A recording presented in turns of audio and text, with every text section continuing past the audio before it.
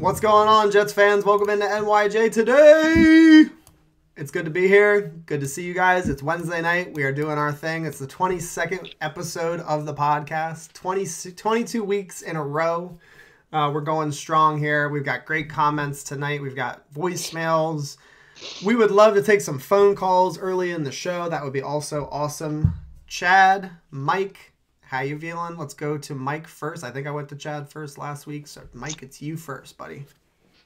What up, everybody? Happy Wednesday. Happy hump day. Feeling good. I love the topics for this week. Now all eyes are set on camp. Ready for that. Ready for the season to get started. And let's get this train out of the station, I say. So I'm ready. What about you, Chad?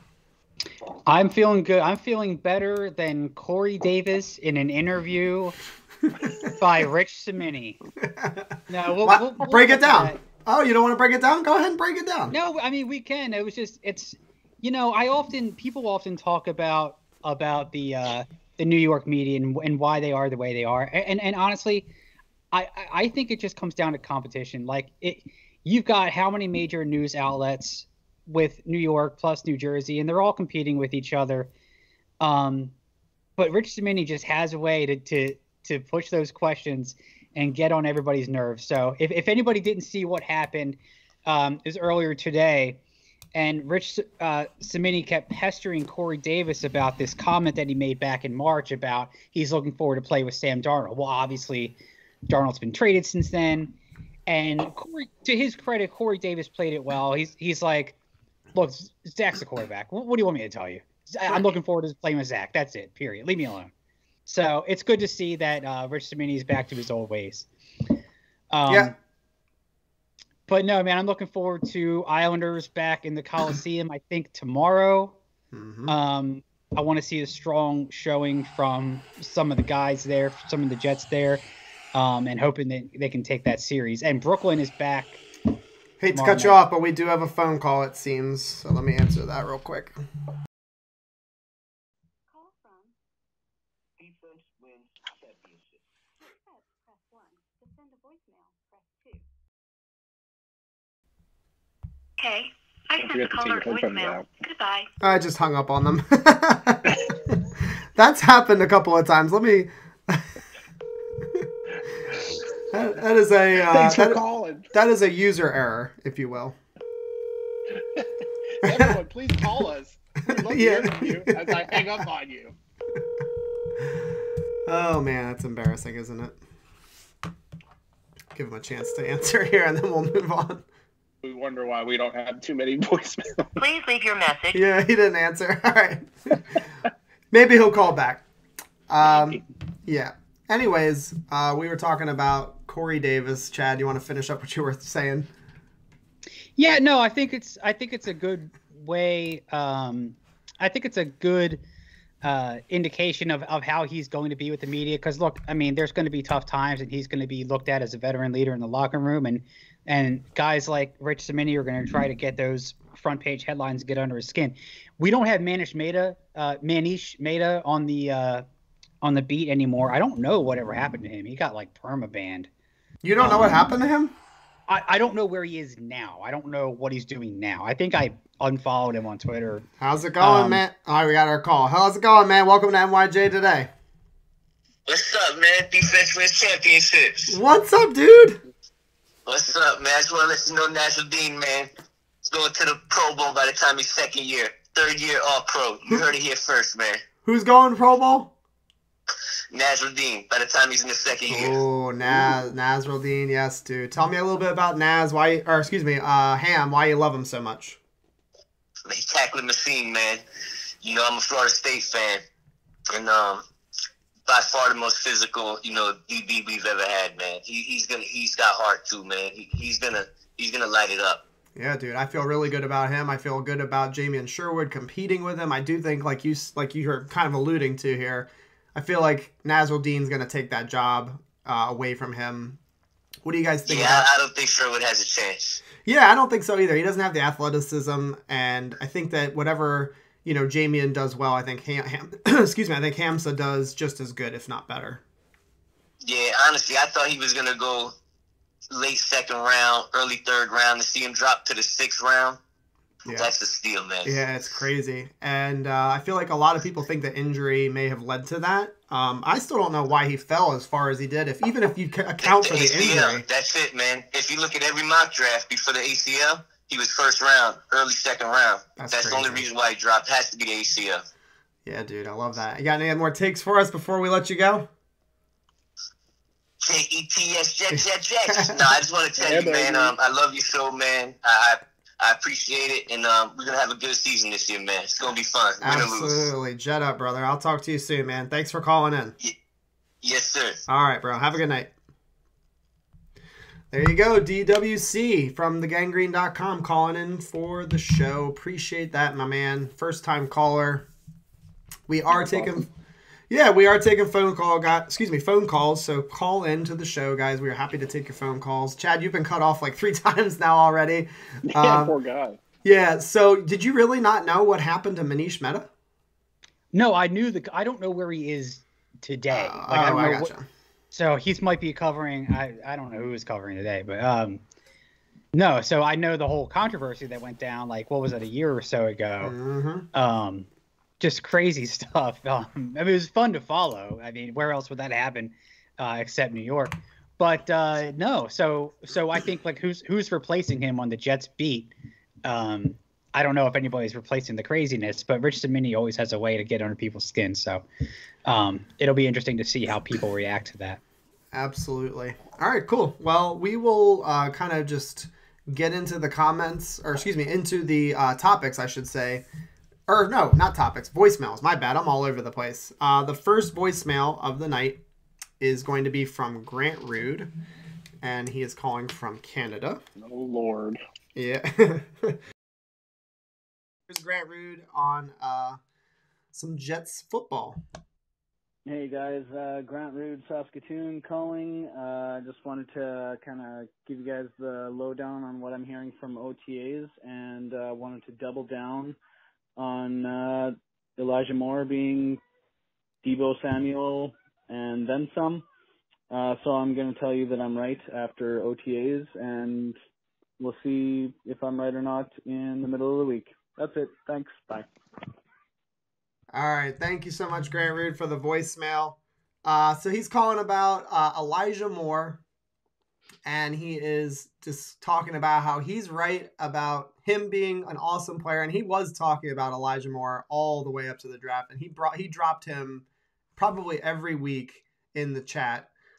He was saying how he's right about Elijah Moore. He's going to become the next Deebo Samuel. So what do you guys think about those comments as far as Deebo Samuel-like or Deebo Samuel-esque in this offense? We'll go to Chad first. All right, so we're having that audio. Yeah, we're having that audio issue where it makes me feel like I'm having a stroke. But it sounded like somebody mentioned Elijah Moore. Correct. Well, I just recapped it. Can you not hear me? You literally sound like Alvin from the Chipmunks to me right now. That's very weird. All right, well, let me just put my earpods in. Maybe that'll fix it. I don't know. How is that? Now? Yeah. Yes. You're back. Yes. Just got better. All right. Thank I need to ditch the AirPods. There's something about them that's effing up the sound. So anyway, Elijah Moore being basically the Deebo Samuel of this offense. He's ripping it up in OTAs, and Grant Rude's basically just saying, I'm right already. So what do you guys think about that? Chad, you're first. It's so hard not to want to buy into all this Elijah Moore hype. I thought that we were going to get Elijah Moore hype. I didn't think that it was going to come in June. I thought maybe he would have some flashes in preseason game 1 or preseason game 2, and then we would all go crazy, a la, oh God, help me out here. Someone's going to get it. Who was the wide receiver that we had? Stephen Hill? No, well, maybe Stephen Hill. Oh God, but there was another guy. David Clowney? No. Clowney, David Clowney. Got him. I was thinking that we were going to have some kind, and I'm not saying Elijah Moore is David Clowney before I get murdered. Right. Yeah. I'm just saying I thought that we were gonna have some breakout, but we're hearing about these spectacular catches that he's making in OTAs, and I'm just eating it up. I'm just, I'm like, I'm putting it on a loop. I'm instead of coffee in the morning, I'm watching Elijah Moore video, and I'm running out the door. So yeah, look, man, there's nothing not to be excited. This is the time of year to get excited about this stuff. Why not? Let's be irrational. Right. I mean, I said he wouldn't be rookie of the year. Maybe I was wrong. I don't know. Mike, hands off. talk a little bit about Elijah Moore. Grant's saying he is already right. This was one of the few things that me and Grant agreed on. When we did the stream, 2 or 3, it was right after the draft about who we thought was going to have the biggest season. I had Elijah Moore top of my list. I understood those who said that was really premature to kind of think that he was going to come out of the gate that hot, but I'm not surprised by it, and I agree with Grant. I think Elijah's going to be a huge part of our offense. I think he's going to be a huge part of Zach's progression and his ability to establish connections with receivers. And if I was Zach, and I would be, when I feel like I was comfortable, I'd be leaning on Salah and be like, hey, play Elijah, because I feel like, if anything, if we're going to build something here, let me start building with the guy who could be here with me, not with the guy on his way out the door with his renegotiated contract. So I'm not surprised, and I will say this: the call him the Tyreek Hill of the Jets. I don't know if I'm not that crazy. Yeah, not in the sense that that's crazy, but in the sense that he hasn't seen an NFL defense yet, and it is a totally different beast. So I need to see some of that electricity on the field, but I'm all about the hype right now. To defend Gumball, I don't think he's saying he will be as productive as Tyreek Hill. I think he's just saying that he is our version of that explosive field stretcher, dynamic receiver. So yeah, I will admit I didn't do enough research on. Oh, and Chad has left the building. Anyway, yeah, it's okay. I will add it back.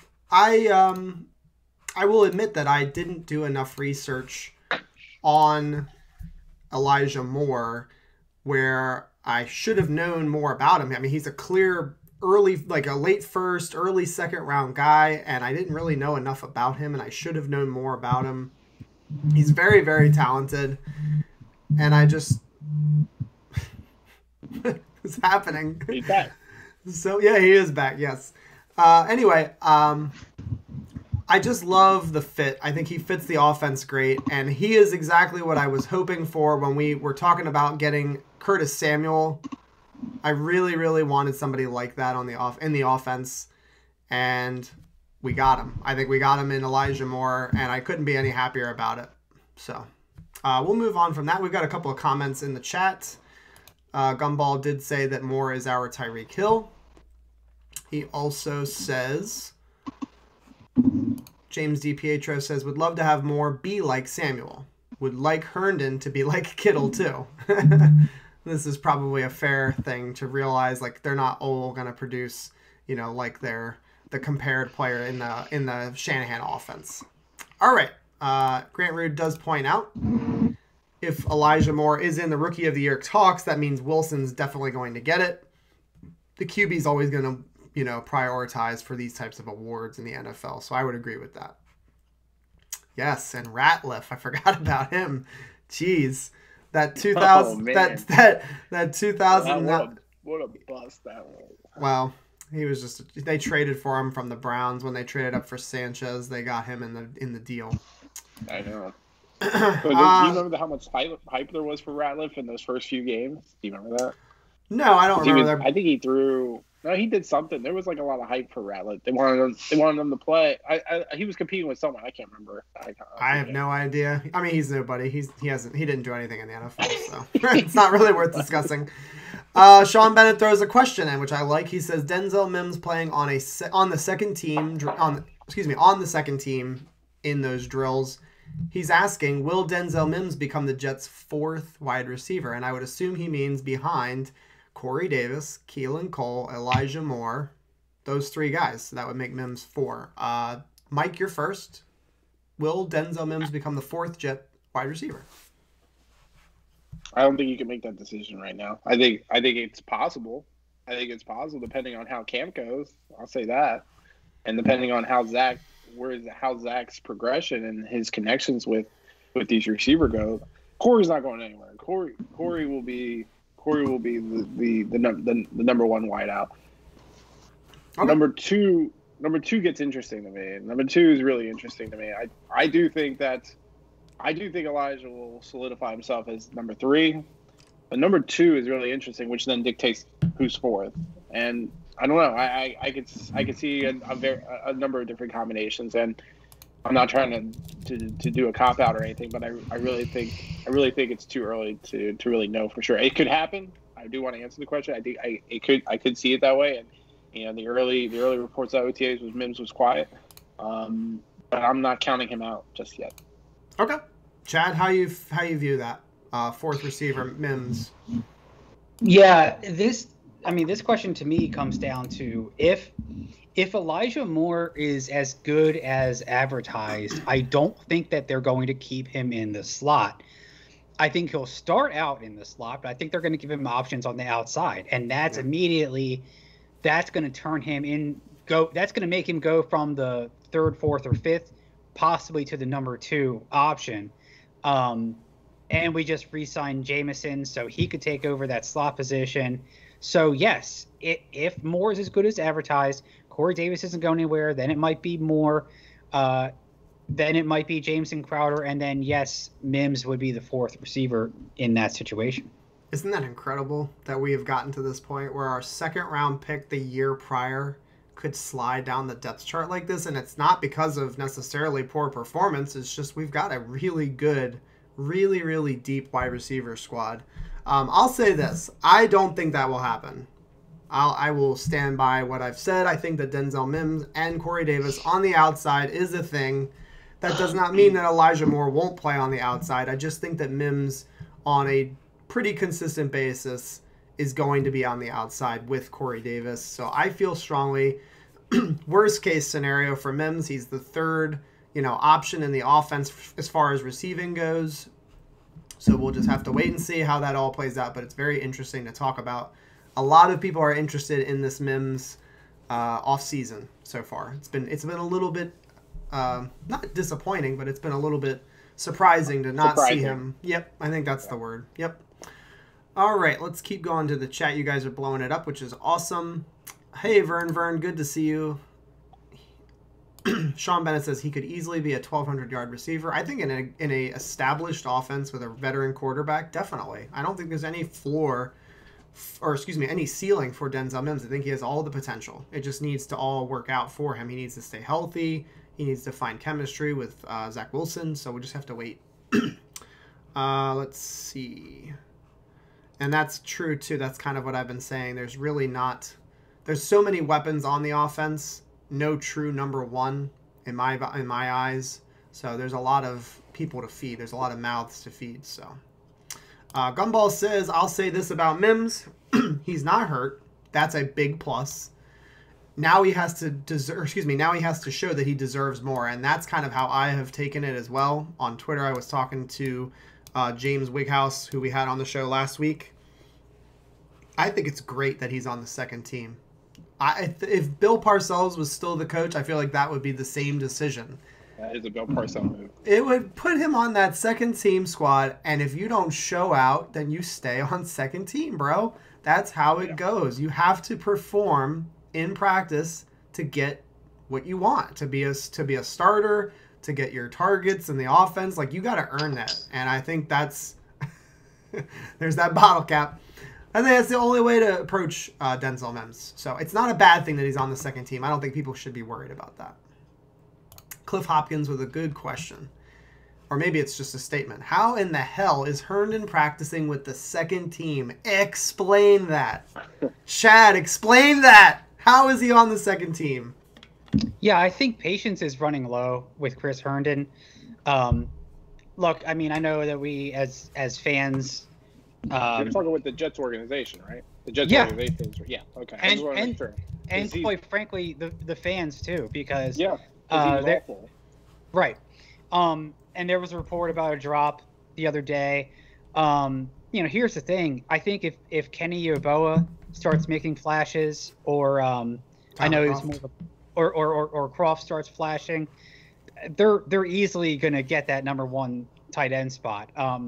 I just don't think that we have the patience anymore for an inconsistent Chris Herndon, despite the fact that he had all the talent in the world. And I'm not talking about him like he's done already, but he very well may be if he doesn't have a good training camp and preseason. Yeah. Mike, comments on Herndon. I'm so tired of it. I can't. It's a good way to say it.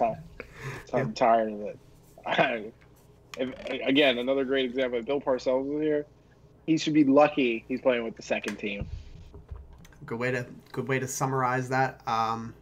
He's like the child that disappoints. You know, you just want to wring him by the neck and just say like, "What the hell, man? Like, come on, you're talented." What would you do with him? I don't think the Jets are in a situation where they can cut him. They have very, very little at the tight end spot. Tyler Kroft, I feel pretty good about as a number 2 tight end in the offense. He might even end up being the number 1 tight end for the team, which is scary, I think, because he's not a real threat at that tight end spot. So, personally, I wouldn't cut him because we don't have anybody to really replace him. And I would rather keep Herndon, Kroft, and Yeboah. I would like to keep all 3. Unless they're keeping a fullback. Then it gets dicey. Then you might not be able to keep 3 tight ends. So I have no idea, dude. That's what I was just about to say. I would just say play the fullback, or if you're going to put Herndon in, use him to block, and we'll use him for the run game. It's a mess, man. It's an absolute mess with Herndon. It's still very early, though. OTAs, minicamp are completed now. Let's see how training camp goes. Let's see how the preseason goes. I don't see them moving on from him from now until then. Maybe he'll have a good preseason game early and he'll get his confidence back. I think that's all he needs right now is just to get some mojo going. So, Gumball. Maybe LaFleur wants to light a fire under Herndon. Kind of like the Denzel Mims approach. Just get him fired up and get him to earn his spot, really. Let's see. And Grant Rude does say, I don't think that Herndon's going to make the roster. I'm not happy about that because we are pretty bad at the tight end spot if that's the case. And even worse, I think we would be worse without Herndon on the roster. Because who are you replacing with? Well, if we make a trade, if we get a tight end. But what's he contributing to the team? You're saying that because of his value on paper. On the field, what does he do? I'm not saying because of his value on paper. I'm saying who are we replacing him with? That's what I'm saying. Right, but that's on paper. What if that guy? What if that guy can actually contribute as much or more? If we can get somebody, absolutely.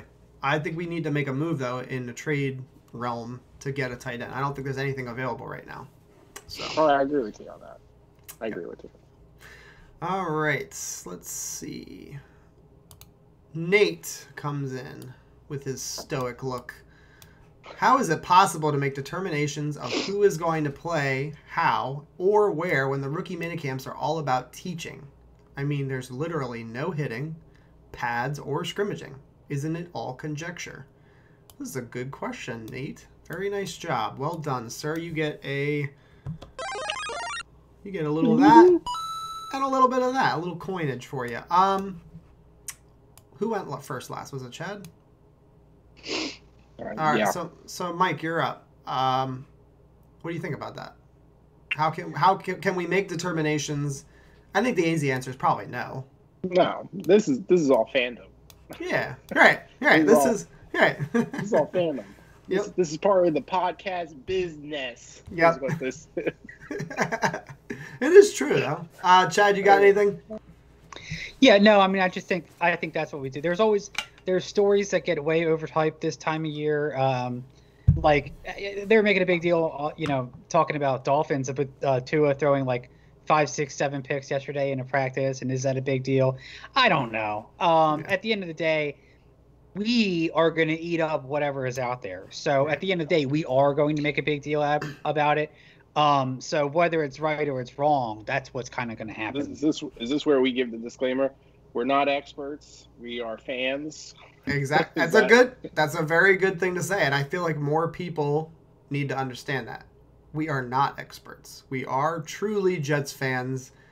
That's why we involve you guys, because we're just a bunch of assholes like you. So it's no different. We are all Jets fans. We're those guys throwing beanbags in the parking lot outside MetLife. Cole NY says, I think Saleh said recently that Moore can play X, Y, or Z. And so those are, I believe, the three positions, 2 outsides and the slot. So that's great. I mean, if he can line up anywhere, it just makes it even easier for us to scheme him open. He's 3-dimensional. The X, Y, and Z plane. Mm-hmm. Little teacher comment to tickle John. Yeah, no, the summer's coming. I'm not a teacher anymore in a couple of days, so. Sean Bennett agrees. He says that is a Parcell move. That's a good omen. Kyle says, man, Chad must keep his house frigid. Dude is always wearing a hooded sweatshirt inside. That's right. Observing. And the windows are closed, keeping the cicadas outside where they belong. Yes, very good. Let's see. Sean Bennett says, who watched Ocho Cinco getting his knot? He got knocked out. He got his shit kicked in badly. Oh, man. On that topic, though, I'm sure it was great to watch the highlights. I'm so glad I didn't pay the $50 to watch that Logan Paul versus Floyd Mayweather fight. It was so bad. It was disappointing. Yeah, Logan Paul. It was literally a circus of punches. Like he was just wildly swinging at Floyd Mayweather. So. I know this is not football related. This is my last point. I am pretty pumped about that Tyson Fury Deontay Wilder fight coming up. So. We might have to do something. You want to get? I got the last one over here. We're losing your connection a little bit. Oh. What'd you say, buddy? Let's get that fight when it happens. Sounds like a deal. Well, let's drink some beers. When is that? When is it coming out? July 24th. Oh yeah, I'm in. All right, let's see. Next year's tight end, definitely going to be a second-round pick. You could even make the case that you could spend a first on that. I would be okay with that, even if there's a really good tight end that could benefit Zach Wilson. I'm all for that. All right, let's see. Sean Bennett says Tua. Let's see. I'm just catching up on the chat here. It looks like we're pretty good here. You guys cool with moving on? We've only done one voicemail, so this is kind of nice. Yeah, we're not going to be able to hear it, so you're going to have to repeat it to us. Well, it's okay. I can summarize it very quickly, and you'll be able to respond. I could try again. I could try to.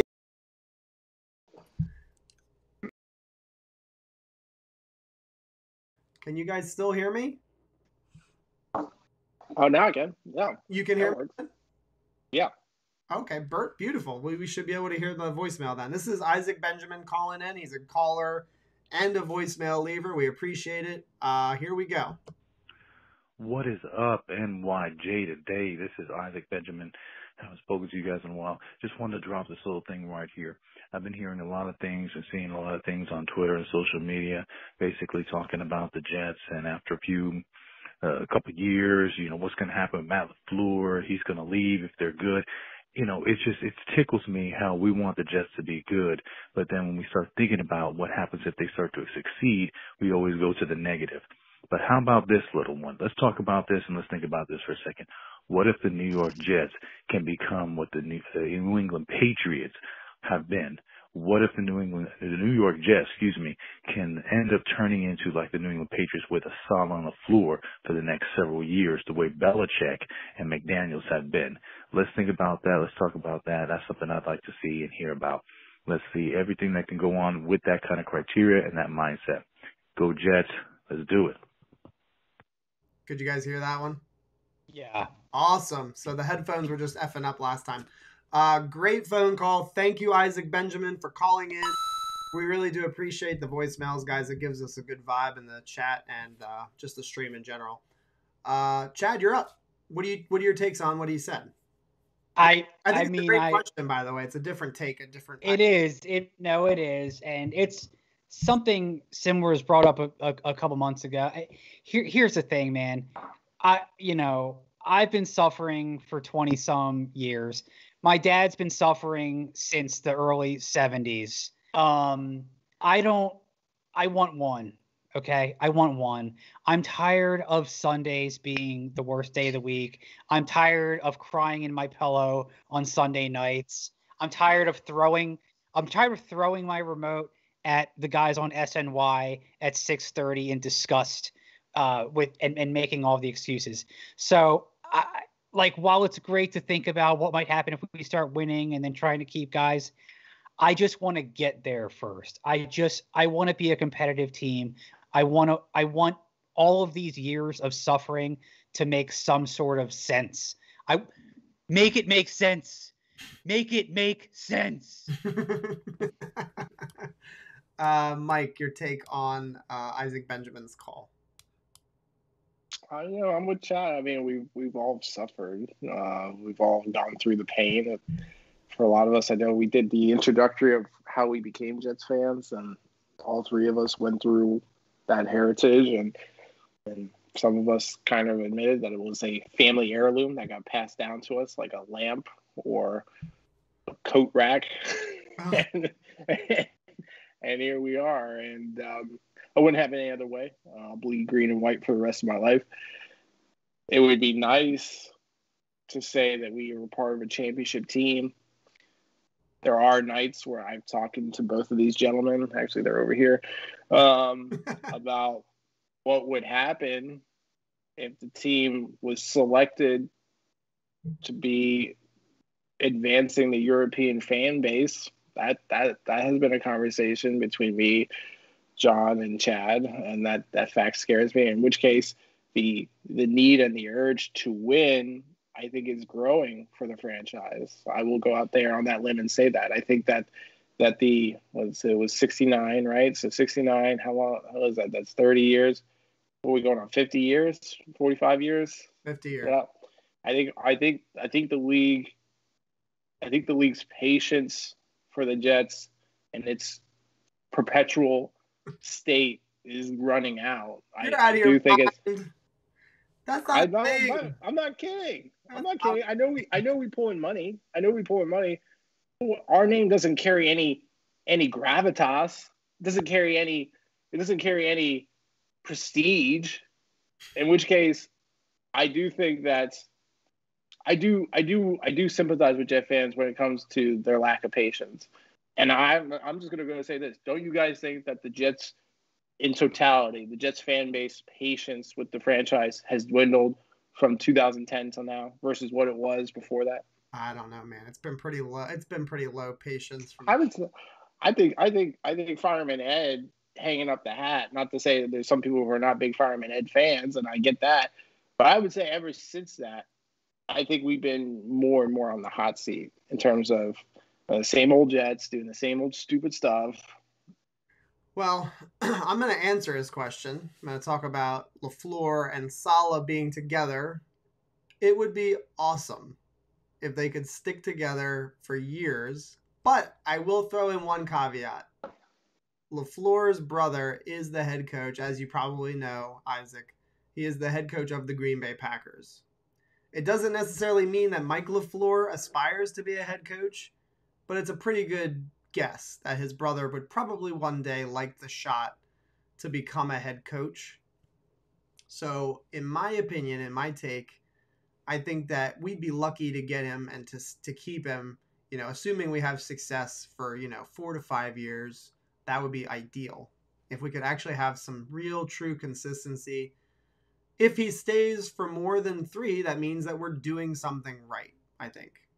And so that's my hope, is that we can keep the band together, for about 4 to 5 years, at least until Zach Wilson's second contract. And then after that, we just want to win, man. It's like Chad said. It's like Mike said. We're just tired. We just want to win a Super Bowl. We don't really care too much about a dynasty at this point. And Mike's right. The franchises, the fan base's patience is low. We don't even really have that many high hopes or high expectations. We just want to win a Super Bowl. We all want to see that. And so I think that's a good way to summarize, is that although it would be nice if they stayed together for 20 years plus, the more likely thing is, or more hopeful thing I would say, is we just keep them around to win a Super Bowl. That's really all we could hope for. Thanks again for the voicemail. Really do appreciate it. Let me get to some of these comments. So Vern said, "We are OGs. They will never move us," and that's why I'm laughing at you. I agree. I think we're not going to the overseas. Like, that's not a thing. The Jets are not moving over, to another country. They will be in New Jersey and New York until the world blows up. So, all right, good comment, Vern. Fireman Ed was considering suicide after last year. He probably was, man. Brutal. Let's see. Tommy R, good to see you in the chat. He says, "I wouldn't be surprised if LaFleur and Ulbrich took the job, giving Saleh a commitment for 3 to 5 years." That's possible. And again, that's about the range that I hope for. If we can get at least 3 years, I think something went right. And if LaFleur moves on to become head coach, I do not care. I remember that conversation before we hired Saleh and the staff that he was bringing in. People were like, "Oh, he's a good coordinator. He's going to get hired for a head coach job." Good. Fucking do it. Do it already, man. I don't care. If there's a coach on our staff that's good enough to become a head coach, go the hell ahead and get that job. Congratulations, you've done your job, right? What am I missing here? Wouldn't you agree, Chad? Yeah. It's like that comes afterwards, and I'm all for that. I mean, that's the cost of winning, and we just don't know. We haven't experienced that because we don't know what that's like. You're all messed up in the head. I'd rather take an Adam Gase who's going to be with me for 30 years and not take me anywhere. Stability, baby. Stability. I'm just kidding. Don't roast me for that. Gumball says, "You would erect a statue of Douglas in Florham Park if we win a Super Bowl." Definitely. There would be a couple of statues built, I think. Sean Bennett says, "The London Jets. Can I pimp slap you for suggesting that?" Look at Boom. Boo this man! I never said I wanted that. I'm saying that's a fear. That's a nightmare that exists. It's not happening, man. There's no shot. No shot. Okay. There really isn't. There's no chance. I mean, I completely disagree with you. You're welcome to have your opinion. I just disagree with you. Michelle says, "Yeah, but look at Bowles. Some people are better suited for other stuff. So if they do well, maybe he's happy just to be good on a good team." That's true. So what she's suggesting is Bowles is a hell of a defensive coordinator. He's clearly proven that. But he's not a great head coach. And he also proved that. So maybe LaFleur would be satisfied just to be great at what he's doing, kind of like McDaniels, because McDaniels has had his opportunities and he's passed on all of them. So, except for the Denver job, of course. Grant Rude does throw in a comment. He says, "Saleh and LaFleur are very close. I would bet LaFleur is with the Jets for at least 2 years, hopefully 3 or more. But if the opportunity arises, there are no issues with letting him shoot his shot." And that's, again, how I see it. No way am I going to complain if we lose him. Of course, you're disappointed to lose him, but that means that something went really good. Like, there was something good that happened from that. So I'm all for that. Apparently, Sean Bennett wants to slap Kyle, Mike, not you. So you're in the clear. That boo was not for you. It was for Kyle. Guys, if you have not hit the like button yet, we're only sitting at 9 likes. Sean would never slap me. Oh, no. Sean and I go way back. Slap the like button if you haven't done it already. Sorry, buddy. And if you are new to the channel, if you're tuning in after the stream has ended, or if you're here now and you're watching and you're new to the channel, we are giving away this free signed Wayne Chrebet mini helmet on September 1st. We have to get to 1,000 subscribers first. Yep. And if you want John to sign it, if you want him to sign the helmet, he's willing to do it. I will not sign that. I will not ruin the helmet by signing it. Chat, tell him that he's not ruining it. It's only adding flavor. It's like adding pepper to salt. No way. Sean Bennett says, "Mike, my dude." Let's see. Boy. Anthony Galero says that Rich Samini should be fired from doing the media. Grant Rude, the like button 6 hours before you went live. No worries, man. I appreciate that, actually. That's cool. I saw that there were a couple of likes on it before we went live. That's like one of the first times we had like 3 likes, I think, before the stream even started. That was awesome. Tommy R says, yes, Anthony. Beat writers are asking some very silly questions, pressing for the clickbait type of quotes. Yeah, what did you guys think about that? We'll go to the last voicemail after this. Did you hear that there were questions asked to Mr. Wilson about whether or not he had gotten his vaccine shot? What are your thoughts on that kind of Mickey Mouse bullshit? Because I find that to be Mickey Mouse bullshit. Mike, you're first. Yeah, they're fishing for a story. They're fishing for a story. It's obviously building off of Zach's mom's drama after the draft. I really think that's where I really hope that I didn't see it. I gotta be 100% honest, but I hope that the Jets organization has moderators in there and they would step in and just say that question doesn't really pertain to the purpose of today's press conference. Zach Wilson, he aced it. He just said he said that's a private thing. He said that's a personal thing. I'm not answering. Whether he did, he didn't, who cares? This is just like the mom topic, which is, right. Who cares? Right. Guy throws tightest spiral I've seen. So, I don't care. I don't care if you don't even get your chicken pox vaccine, like, or whatever it is. So, like, I don't care. I don't care. Chad, thoughts on the question? Feel free to disagree with me. Well, I thought that Zach handled it well. He just he said, it's a personal choice for everybody. Greg Van Roten was also asked about what the policy is, and he kind of deterred or took a detour from the question. He kind of said, like, hey man, I don't even know what the numbers are right now. No, I would prefer that the beat writers don't ask about that. It's a hot subject. And I think that they're just trying to take advantage. Like, they're trying to get clicks and views and stuff. So I prefer that they keep politics and things like that as much out of the game as possible. Yeah. And they also spoke with Woody Johnson today, and they asked him about something about the Trump, administration. And he basically was like, I'm not talking about that. He's like, I'm talking about football. Like, I don't know what he exactly said, but he basically dismissed it. Not saying like, oh, I refuse to answer that question, like in a snobby way. He was just like, I'm not going to talk about that.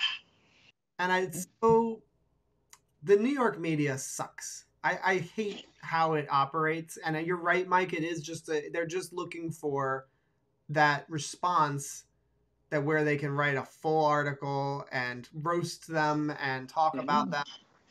I'm glad that neither one of them, Zach Wilson nor Woody Johnson, gave them a thing, because it's ridiculous. In my opinion, right. Ask the question. It's just ridiculous. We're not watching Zach Wilson to know if he has a fucking vaccine shot. Well, I think I would say that I don't know what the ratio is, but this is what this gets into is how you, John, Chad, chat, each one of you in the chat. This is rhetorical, so I don't want anyone to give me an answer to this. But this pertains to the human anthropology of do celebrities and professional athletes have a responsibility as role models to the rest of the community? And depending on your answer to that, dictates how these reporters ask their questions. That's how that works. All right, let's see comments. Gumball says, have a winning season or two, then do us next. Signed t-shirt from me. He wants signed sneakers from Mike, and he wants a signed hoodie from Chad. Give me that shoe size, that US shoe size. I'll see what I can do. Yes, I did get my vaccine shot. I am not Zach Wilson, so I will answer that question. Tommy R says, how many times are you going to ask him for Becton's weight? That's true, too. They are asking him about his weight. I mean, yeah, that seems like a kind of a borderline question. I'm okay with that one a little bit more, just because it's kind of related to like, playing weight, I guess, if that makes any sense. But yeah, it's kind of on those lines. Vern says, I want a signed Miller Lite bottle from Mike, and he says with the Wayne helmet that I.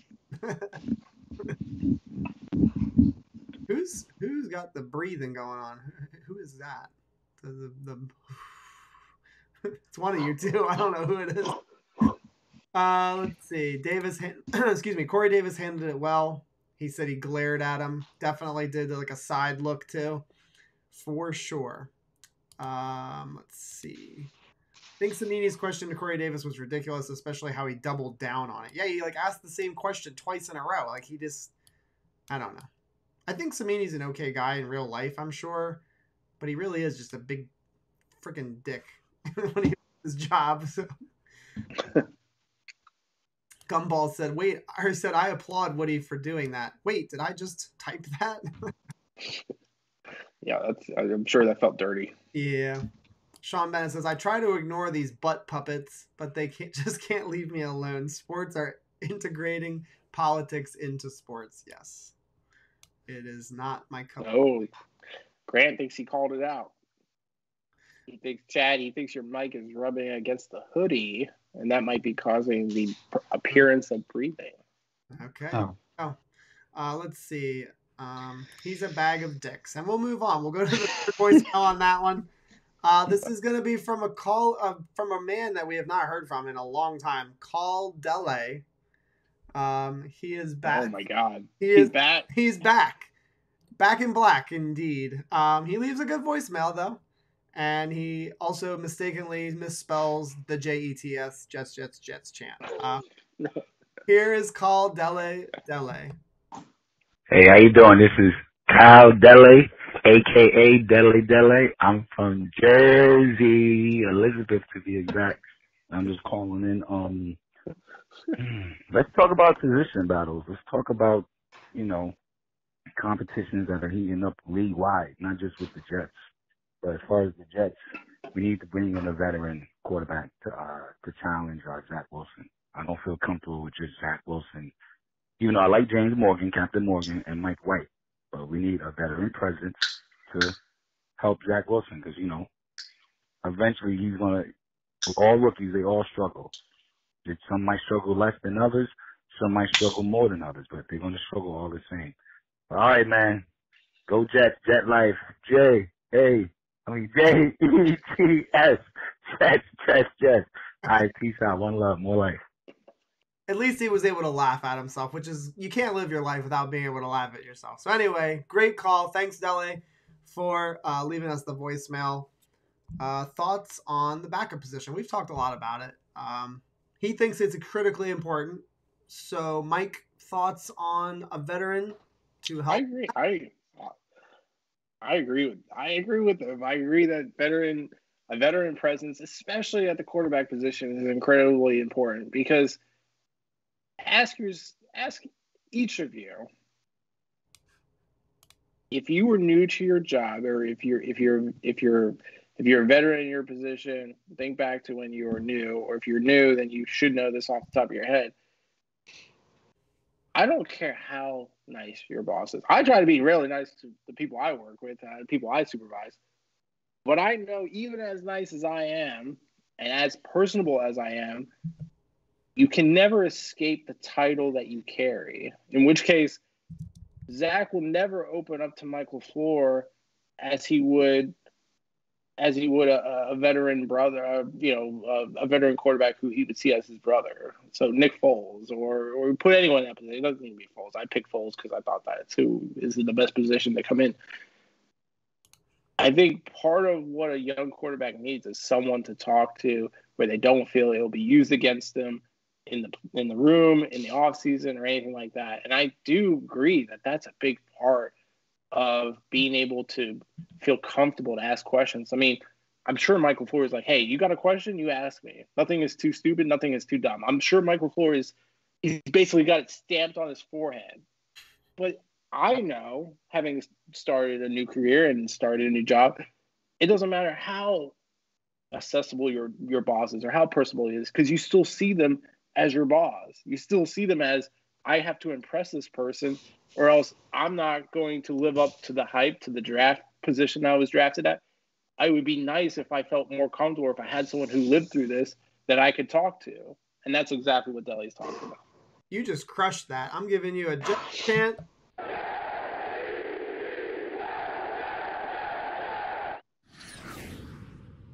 You came out a little rusty at first, but you're I didn't come out rusty. I came out smooth. I was KY'd all over.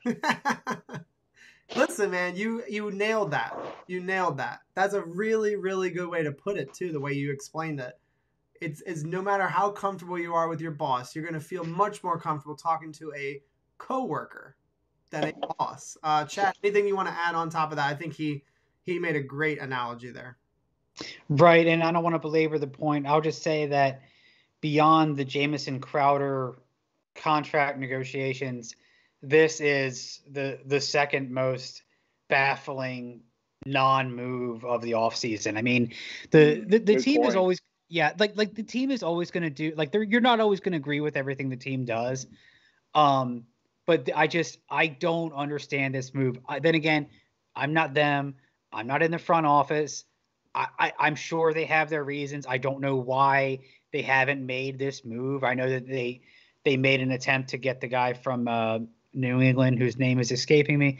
But nonetheless, this has just been a baffling move, and it looks like they're not doing it. Unless there's a camp casualty, it looks like they're not going to do it. Yeah, that's the thing that I think Saleh actually said in his presser. He's like, they're not really actively looking, and they're not really worried about it. I think that is baffling, and I agree with you. I agree with Carl Dele. I agree with Mike. I think that it's a mistake to not have a veteran in the locker room. Say what you want about Sam Darnold and him not panning out, but I think that we can all agree that Josh McCown being on the team was good for Sam. And it wasn't just Jeremy Bates that he was talking to. It was obviously Josh McCown. McCown was glued to him. You know, he was attached to him by the hip. And I think that's a good thing to have somebody that's experienced the NFL like McCown has. The guy I'm really hoping for at this point, I was hoping for Nick Mullins, who Vern just mentioned. Real quick before I forget, Vervain, welcome to the show, dude. I've never seen that before. Happy to have you. Hope you consider subscribing. Thanks for commenting. I will read yours in just a second. Mullins is gone. So the guy that I'm really hoping for now is Nick Foles. And if you think about Nick Foles, he's great because he has experienced the roller coaster. In the Super Bowl. Right. He has experienced the entire roller coaster ride of being in the NFL. Insane. He's there. He's performed poorly. He's performed exceedingly well. He's had high expectations, low expectations. He's won a Super Bowl. He's lost in the playoffs. He literally has experienced it all. And so if Nick Foles shakes free, which I do think will happen, I think that the Bears are going to be in a situation where they have to cut him if they don't trade him because they have Andy Dalton and they have Justin Fields. Why would they keep a third quarterback? Right. I think if he gets free, they absolutely should go after Nick Foles. I think that would be a huge mistake to not go after him. And I think you could even make the case to just trade for him and rework. And you got to do it now. What are we going to do? You're going to let Zach, hopefully not, but let's just say you're going to let Zach flutter around for a season or two before you bring in a veteran quarterback? Or what? Then we're talking about him building again. I don't know. It just doesn't make sense. I mean, we did all this, right? Like, we went out, we went through all those iterations I talked about, getting your asset, protecting your asset, giving your asset tools to produce. And you're not going to give him one of the biggest things, which is the intangibles of someone to talk to. And I saw someone in the chat was like, well, who's the quarterback coach? True, but they're still considered a coach. They still have that title. You still know that quarterback coach direct reports to Mike LaFleur, right? And who direct reports to Saleh and everything. To me, to me, it has to be someone without a coach title. I think it has to be. You have to give him someone he feels comfortable with. Yep. Awesome. Sean Bennett says Nick Foles is too inconsistent. We're not really counting on him to be consistent. We're really counting on him just as the, like we said a couple of times now, like the mentor, the person he can count on. If he throws an interception, he can go to Nick Foles and say, like, hey, what the hell just happened? I don't even know. Like, he can go to him and ask him. That's the idea with that move. So. And the way I look at it, man, it's like, you get Nick Foles, you basically get another quarterback coach. Because most of the time, these quarterbacks become quarterback coaches, right? So you be adding to your coaching staff, even if he doesn't play it down, just like McCown did. I think McCown's a perfect example of that. Well said. I agree. This is a good comment to wrap this up, and we will get into the first topic of the night. Vern says, Zach isn't the type of guy that needs a mentor. I'm unconcerned about the backup situation. There are people who agree with you, Vern, so don't, just because we disagree with you does not mean that we are right and you are wrong. There are people that disagree with us, so don't feel isolated by yourself here. Tommy R. Go ahead. We need an example of that, because like the ones that pop out to me, of course, the most traditional one is Aaron Rodgers, Brett Favre, in which case Aaron sat, which isn't this isn't necessarily apples to apples. Even Brady, you had Bledsoe. I think the only one that I'm not 100% sure about, and I need your football IQ, John or Chad, which is who was at Indy when Peyton was there. Well, he had Bruce Arians coaching him early in his career. I don't know about a quarterback though. I don't know who the backup was, but Bruce Arians was his QB coach, and with Bruce Arians, you might as well have had two coaches. He's a guru. I mean, he's an excellent coach. He coached Ben Roethlisberger.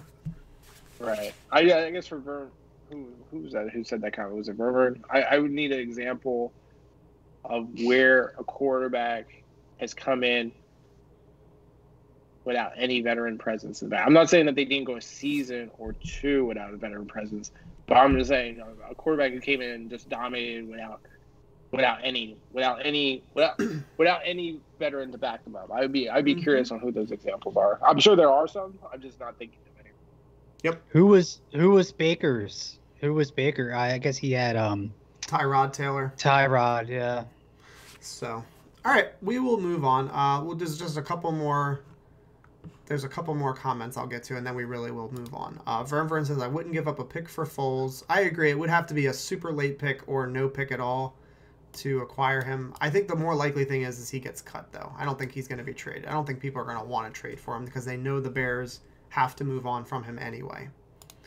Vervain, again, welcome to the channel, dude. He says, I've been watching the videos for a while. You're one of the best channels on YouTube. So finally I had to subscribe and join a live chat. That's super cool. So he's been watching for a while. He's one of those stalkers, see? He's one of those stalkers, dude, but we're happy to have you. That's awesome. I'm glad you're enjoying the content. It's very kind of you to give us a compliment. Can you pause real quick? I'm sorry. Great rude. RG3 had no QB mentor. RG3 didn't put up anything. That's not a good example. Well, no. Well, wait a minute. The statement was if you have a top talent quarterback, they don't need a veteran presence. I'm not putting RG3 in that boat. I need a different example. To be fair, though, Grant Roode isn't wrong. Grant Roode is talking about how Robert Griffin III dominated year one, which he did. He was Rookie of the Year. But that was considered a fluke.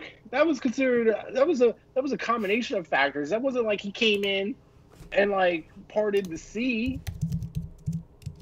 No, he was pretty good his first year, dude. You can knock RG3 all you want. He was a beast his rookie year. I'm not counting that example. Me as a person, I'm not counting that. You can get into an argument with Grant Roode. I'll let you guys do that. That's fine. Let's Grant. Gumball says at this point my bigger concern about Wilson is how he'll handle taking a hit from a 350-pound defensive lineman. It doesn't even need to be a 350-pound defensive lineman. How about a 250 defensive lineman running full speed? That's a great... I know he looks like astonishingly small. I mean, I know he's 6'3", but just watching that interview today, like, I know like we're all getting older and it's weird to see like kids Yep. He's a kid. He's a kid, but I mean, I'm hoping obviously everything works out on the field, but he looks very small. I Yep. Nope, you're wrong. You're not wrong. All right, we are going to move on. It has been a lot of conversation. Oh, we got one more. Sorry, I got to do it. RG3 was a revelation in his rookie year. It went downhill after that. Yes, agreed completely. RG3 couldn't mentor. Oh, yes, put it up there. Yeah, I got it. RG3 couldn't mentor my hand to the bottle of lotion while watching a Victoria's Secret runway show. Sean, can you give Sean a sound effect? Because I thought that was hilarious. Whether you agree with the comment or not, I just thought it was funny as hell. We like funny. Funny is allowed on the channel. All right, we are going to officially move on to the next topic, guys. We are going to move right now. And to be perfectly honest with you, we spent literally an exact hour on the first segment, so we will not spend forever and a day on all of these segments. So keep that in mind. The first topic of the night is going to be Flight 2021. I don't know about you. Again, I'm a teacher. My last day I have to report is Monday. This is when it drops. I will be getting some beers. I will have my wife next to me, and we are going to binge watch the whole thing on Monday night. Flight 2021, if you do not know, if you haven't been paying attention and you're watching right now, Flight 2021 is a mini-series that the New York Jets filmed and produced themselves, and it is apparently going to give us a very, very up-close, behind-the-scenes look of the entire off-season. So it's going to cover the Robert Saleh, I believe part of it's going to show the Robert Saleh interview, like literally the Zoom call. And it's going to walk us through that. I imagine there's going to be meetings where they discussed Robert Saleh on how they wanted to make him the head coach. It's going to take us to the NFL draft. It's going to take us through free agency. I imagine part of it will be Woody Johnson coming back. That'll be part of it in Flight 2021. So essentially it's a small piece of what kind of like a Hard Knocks was, but not with essentially practices involved. How are you guys anticipating this? Do you not really care? I am interested to hear what you guys think in the chat about Flight 2021. Most people online are losing their minds and they're ready to watch it. I will go to Chadwick first. Chad? By the way, is it Chadwick or is it just Chad? It's Chad Pennington, please. Yeah. Oh, okay. Sorry. Chad Pennington. Chad, how are you feeling about Flight 2021? Are you hyped? Or are you not really all that crazy about it? No, I'm hyped. Where the Jets generally fail on the field, they succeed in the production room. Yeah. We have to give credit where credit is due. They have to have one of the best social media and production teams out there, because they've done this the last 2 seasons. And as on cue, now that we're talking about it, I'm forgetting the name of the series that they did. Flight 2021. No, not the ones that they did last summer and the year before that. The Hard Knock. Yeah, I got you. I know what you're talking about. I don't remember what they were called. Someone's gonna get it, but those were great productions. The Bills did something similar, but nobody watched that because screw the Bills.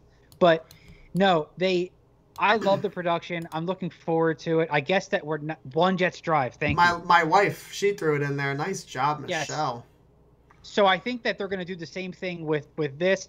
I think they're going to probably release one per week, unless they already said they're going to do all 4 at once.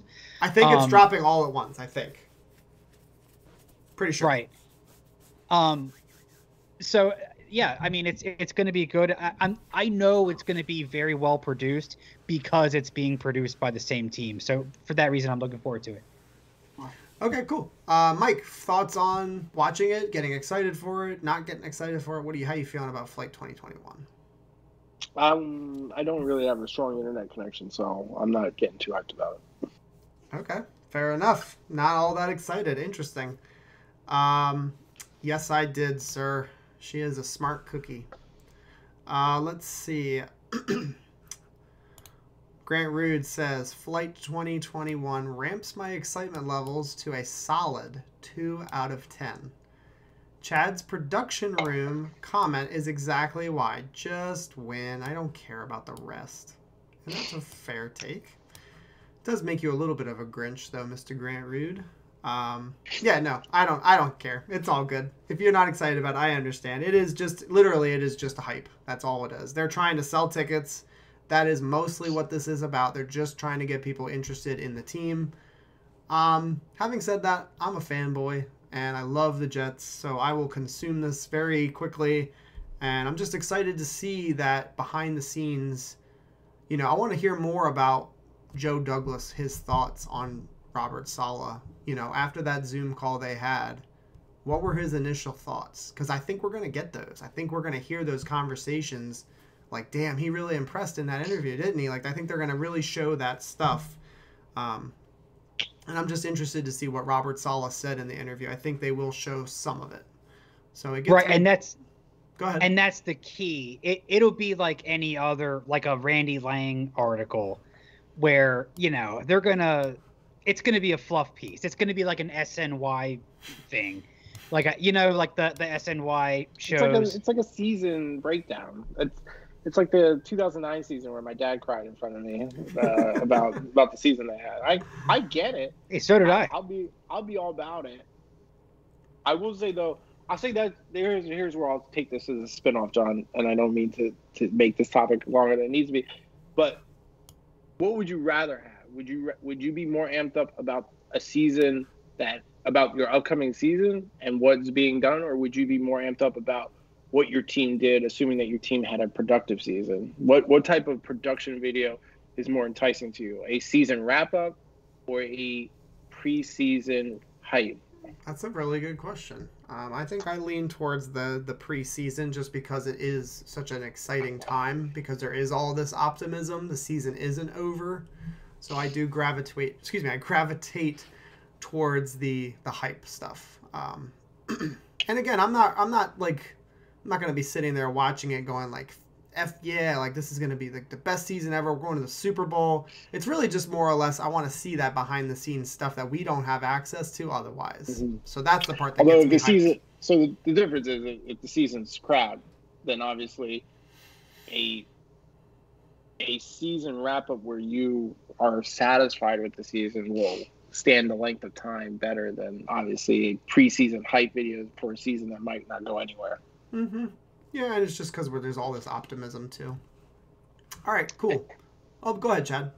No, and look, when we were growing up, well, I know when a lot of the guys in the chat were growing up, we didn't have this. You know, we didn't even have a Sunday ticket when we were growing up. You know, so like we had to go out of our way to see the games, and we're living in a golden age of access to the team and access to the facility and behind the scenes and even the fan channels, you know, us and what everybody else is doing. It's awesome. It's awesome. I mean, I remember having to, you know, sneak into bars to go watch the games on whatever bar had Sunday ticket just to see it. And then, you know, you're hoping to catch ESPN for a couple highlights. And now you can see, I mean, we're getting everything. And it's a great time to be a fan. Okay, old man. No, I'm just kidding. I agree with you. You're right. You are right about that. It is like instantaneous, like gratification. There's wrap-up shows everywhere. So yeah, instantaneous stuff. Let's see. Grant Rude does say that they all will be available at the same time. That's correct. Sean Bennett says hype video, but hey. And Grant Rude says it's so fluffy. Vern says I hope they show their reaction interviewing Marvin Lewis. What the fuck were they doing? Interviewing Marvin Lewis.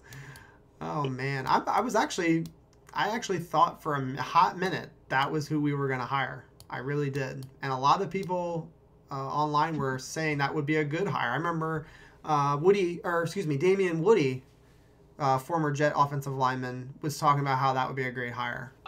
I wasn't buying it, but I wasn't interested. All right, let's see. Michelle says, if they suck, nobody wants to recount that, Mike. The recap video, what you were talking about.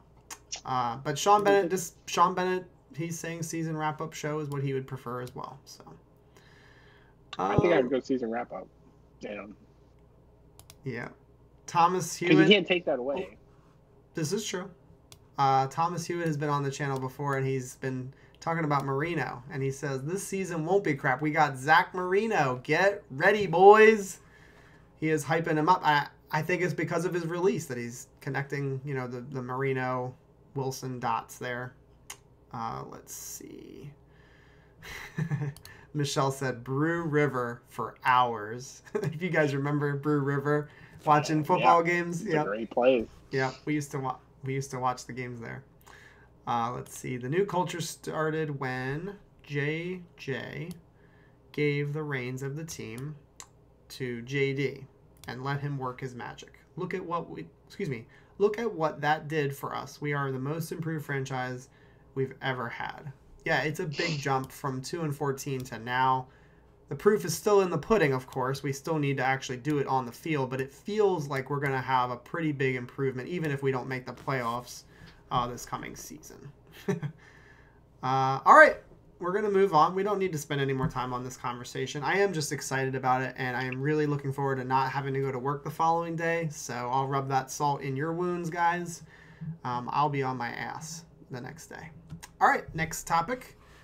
It's very quick and very easy. It happened a couple of days ago. Crowder restructures his contract. I think this is a really big deal. I think I went to Chad first last. Is that correct? Yes? No? Mm-hmm. Yeah. Yeah. Okay, so you, Mike, you're up. What are your thoughts on the Crowder restructuring of his contract? Go for it. I think it's a good thing. I will say this, unless someone has the details, I haven't been able to find the details of the renegotiation. So I would say that was probably part of the deal so that Crowder can wheel and deal for a follow-on, because, I would imagine, well, usually I don't make, well, sometimes I do make, I'm thinking out loud, but I would imagine that was a big clause in the contract to protect him from taking a hit on a follow-on contract with another team. So I'm just talking in assumptions of what that renegotiation was, which was it made room for the Jets to keep Crowder on team for probably the reasons that New York NYJ Today talked about a week ago, 2 weeks ago, about his veteran leadership and what his true role on the team is, in more of a behind-the-scenes kind of ethereal sense, which is for him to kind of be a guardian to this up-and-coming wide receiver core, to make plays on certain downs and certain play calls by Mike LaFleur. And probably the Jets were like, listen, you're probably not getting a lot of calls. Really want you to be on the team for the season. We want to set you up for next season, which is why we're going to make the terms of the contract negotiations private. Let's just do this. Let's see where it goes, and let's have fun. So I don't know. I want to make sure I hit the point, which is, what do I think of it? I think it's great. I think it keeps, we all, at least I think the three of us agree that Crowder does have a role to play with the Jets. I do think he can contribute on and off the field. What the percentage split of that, I think, is different for each of us and how we see Crowder. But we're able to do it and still set ourselves up for a huge 22 offseason, which is what we're looking forward to. So, yeah. Good point. Chad, you got any thoughts on the Crowder restructuring? We do not know the terms of the deal, like Mike said. You have to imagine he took at least a couple mil, off of his original salary. So yeah, I won't belabor the point, but I disagree with their move. I understand it was a business decision, and it all comes down to a business decision. I just wish they wouldn't have done it. I mean, he was the leading receiver the last 2 seasons. By all reports, there was no real reason financially to have to force him to take a pay cut. I don't like the message that it sends to the rest of the league, the rest of the players. I wish they wouldn't have done it. Wow. I'm glad that Crowder resigned, though. I see. Chad held that in before the stream started. I did not know you were coming in with that firing pin, Chad. That's pretty awesome. I'm liking it because I'm reacting live on camera to that statement. That's interesting. I will respectfully disagree. And here's why. It's not because you're right. It's not a great thing for Crowder. He's not loving life. He's losing millions of dollars over this. The only problem is that it is a business. Like the NFL, the teams, and you know that, Chad. I'm not saying anything that you don't already know. But the thing is it's a business, and Crowder was owed nothing. He had no guaranteed money on his contract. So if he had played hardball, which he could have done, if he really wanted to, he absolutely could have said, F you, I'm not taking a pay cut. Like, he totally could have dug his heels in. But the problem is the Jets probably, we don't know that for sure yet, but they probably are giving him more money than what any other team would have given him on the 100%. market. 100%. I would bet you the reason why that happened was because there was no one knocking on that door. Right. For trade, you mean, specifically? Yeah. 100%. Yeah. 100%. And then, at that point, it's like, you'd rather get paid something than nothing at that point. So I think this was, to me, this is where you see Joe D come in. Because I think that was a pure Joe D move. That's his savviness. He knows he's able to deliver it without being, to your point, Chad, I bet you that the way that went down and the way they handled Crowder, where Crowder still probably felt that he was valued, that the organization wasn't trying to screw him, but that at the same time the organization's trying to win. The organization's coming out of a 2-14 season. Yeah. And they probably sat Crowder down and said, you can be a big part of this team. Help us even more by meeting us halfway, and let's get this deal done. We'll do our part. Mm-hmm. Yeah. Oh, go ahead. Sorry. No, you're good. I just wanted to throw in something, and you're good. I was just going to say they are not effing him over. This is crazy to think about. Crowder's been in the NFL for a while now. He's going to be 28 next offseason. 28. So he's going to get a third contract in his 20s. And that's really, really rare in the NFL. So, no, the Jets aren't doing him a favor by any means. They are taking a pay cut from him. But he's still in a really good spot. He's obviously where he'd like to be, because if he really, really wanted to, he could have dug his heels in. He could have forced them to cut him, which absolutely he could have done.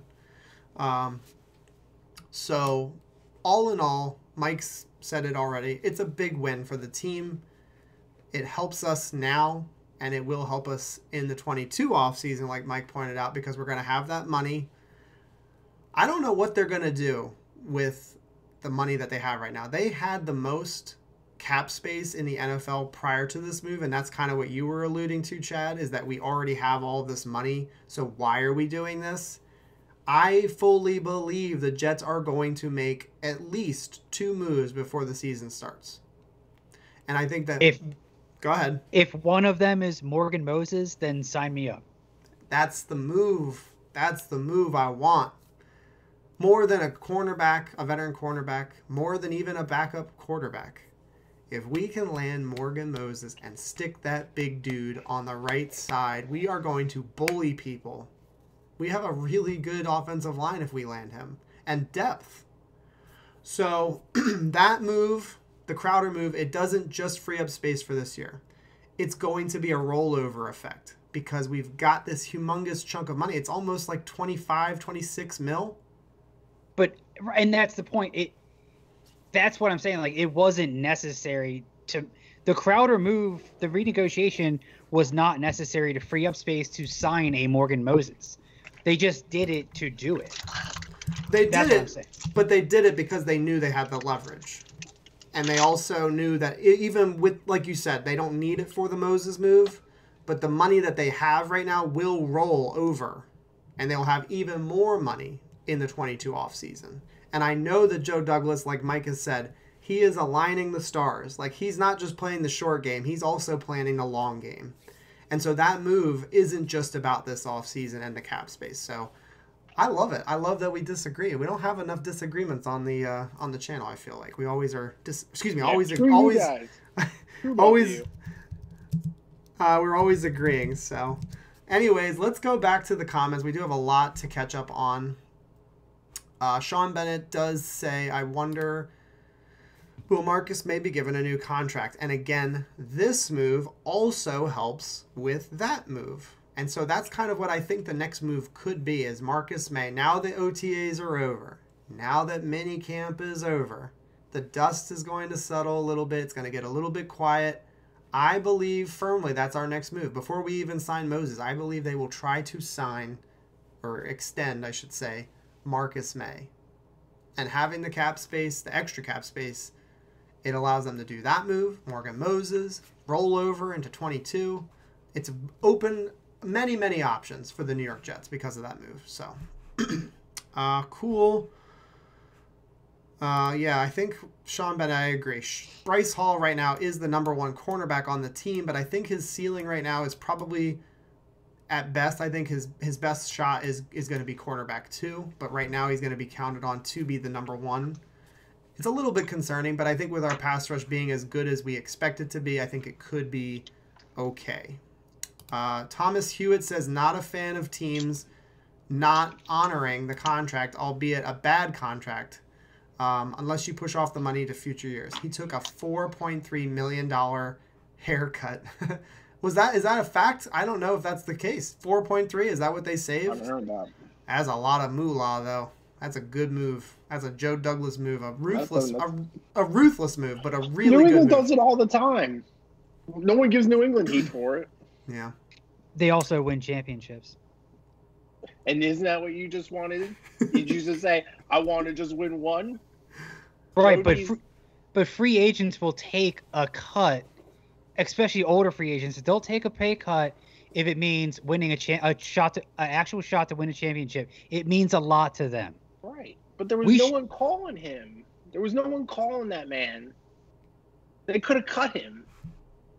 I think if he had dug his heels, I think they would have cut him. Yeah, they probably would have. But we should be opening our doors and doing everything possible to say, hey, free agents, come here. We've got a good. We're not going to try to screw you over. We're not going to play this kind of hard ball unless we have to. We're not going to do these unnecessary moves. We want you to come here. We're not going to win a championship this year, but we're building a good organization. That doesn't work because look at what Dallas got into. That's the exact motto that the Joneses family tried to do, and they're just coming out of the dark ages for them because of Dak. They tried that very philosophy, and it only works, Chad, if you have the coaching personnel to put the proof in the pudding. The money doesn't get you the championship without the development and the cohesion and what the coaching and the front office do. The Joneses are the perfect example of that going bad. I'll just because we're all disagreeing here and it's great. I will say I think the Marcus May extension will smooth a lot of waters that Chad is feeling right now. If we do extend Marcus May, it's a very good look for the Jets, and it's the look that I think they need at this point. We have gotten into a habit of not giving second contracts out to guys who deserve them. I'm not really referring to Jamal Adams in this circumstance. I am referring, to some other players, and I think that Marcus May has earned it. And I think that if he gets his second contract from the Jets, I think that's a really good look, and it will help this not look quite as bad in Chad's eyes. Do you agree, Chad? I agree. Yeah. I do. Okay. I agree. We don't for various reasons give out a lot of second contracts, at least not in the last 5 years. So yes, that would go over really well. I think so too. All right, got to go to the chat. Vern says the money might come in handy. Who knows what shakes free on cut day? That's how I feel too. Not just Morgan Moses. There might be more heads rolling around on the free agent block. We could add even more talent. We'll just have to wait and see. Mehki Becton. Jeremy, I don't recall seeing you. Welcome to the channel. Welcome to the stream. We are happy to see you. Hopefully you'll consider subscribing. Hope you enjoy the content. He says it's simply the Jets not wanting to pick up the option, but wanting to sign him at a different price. This is the truth. They want to keep him, but it's at their price. Sean Bennett. He knew the open market was dry right now. Yeah, it's really dry. There are some veterans right now just sitting. They're just sitting. Morgan Moses is a really good offensive tackle, and he is literally sitting. Nobody's making a move for him. 8th best run blocker according to PFF last year. I think he was like 17th against the pass of all offensive tackles in the entire National Football League. So there's really good players, him specifically, just sitting. And so if Crowder had gotten into a spot where he had dug his heels in it could have been bad for him. It would have been, not only would he have been paid less, he would have been sitting. And I don't think he wants to do that. Good point. Darren Tewksbury, another name I don't recall. Guys, correct me if I'm wrong. Do you recall this name? No, do not. Nope. Welcome. Glad to see you in the chat. It's always good to see new people. Welcome you to the channel. Darren says, I don't think I could see any of our previous GMs doing what Joe Douglas did. That is why he is better than the last 3 at least. Agreed. And I'm hoping we get into the comp picks game in the near future. Letting guys go to free agency and we get compensatory picks back. That's what good GMs will do also, is use the compensatory draft picks as a tool to building the team. Tommy R. I think JD will use the save money once teams start making cuts. We've seen that now a couple of times in the chat, and I think it's a great strategy if that is what he's thinking. Let's see. Jeremy says players opt out when it's their option and sign for more. It's the business. Yep, that's how I view it too. It's just the business side of this. How many contracts from McDumdum has JD had to fix or get rid of? Yeah, and he's still working on it. That's the crazy thing. We still have the Mosley contract on the roster, or on the books, I should say. So he's still actively dealing with the messy contracts that McCagnon had. And we still have dead money from Trumaine Johnson. That's hard to believe, too. We have dead money on the books because of Trumaine Johnson. So, Shad's just like shaking his head. Oh my God. Gumball says McCagnon would have given him a 5-year deal with $95 million. That's probably accurate. Oh my goodness, McDumdum. That's a good one. Bring Sherman in. I agree, Sean. I would like Sherman. I would like Moses, and I would like us to roll some money over into 2022. Yeah. Yes, and I agree. Moses is a must at this point. We need him on the team. Let's see. You don't overpay to be nice. Jeremy's on point tonight. I love this. Jeremy, you're doing a great job. Keep it up, buddy. That's my point. No one was coming to the Jets, even though we had deep pockets last year. Yep. Who was coming to the Jets? Just because we're going to pay them. So we pay them to be Chad's going to clap back. Chad's going to clap back. But the point is when you're not winning and you're in a less than favorable environment for a player, why would a player want to have to go and live in New York City or one of the surrounding areas and pay all this taxes and deal with the traffic? Brandon Marshall used to have to take a helicopter to practice. Okay, nobody wants to deal with that and be on a losing team and be second fiddle to the Giants year after year, unless they're getting paid. You're not winning championships. You're not the Patriots. You're not the Chiefs. You're not the Ravens. That's our one thing that we have, is to be able to pay players. The money will never build the type of franchise you're looking for. It's part of it, but Robert Saleh's name and pedigree has carried much more recruiting abilities than our pockets have. The pockets only come into effect when the player believes that they're going to a team that's actually going to make them better for their career and not just be I can feel the tension in the air. I can feel it in my plums. And that's the hope, but that hasn't happened yet. If that's this time next year, that'd be great. Let me also tell you, these players will take every cent you have. So, and if I was a player, I'd be the same way. I tell my agent the same way. I want every penny I can get, whether I'm producing or not. Because then it really calls into question: do I really want to? Would I want to go any higher on Crowder? I think I would have rather cut him. Yeah. Hey man, it's great that we're having to finally, the blood is out. I can smell it. It's great. Vervain, he says, ding. Yeah, man, it's great. It's good for the channel. Vervain says Morgan Moses gives us some major insurance in the event that Mekhi is unable to play with his foot injury. Yes. It also makes Fant a backup if Mekhi is healthy, which I think is also a good thing. Another new name to the channel. Don't recognize the name. Doesn't mean that he hasn't been here before, but Sir Mansier. New face that I don't, a new name that I don't remember.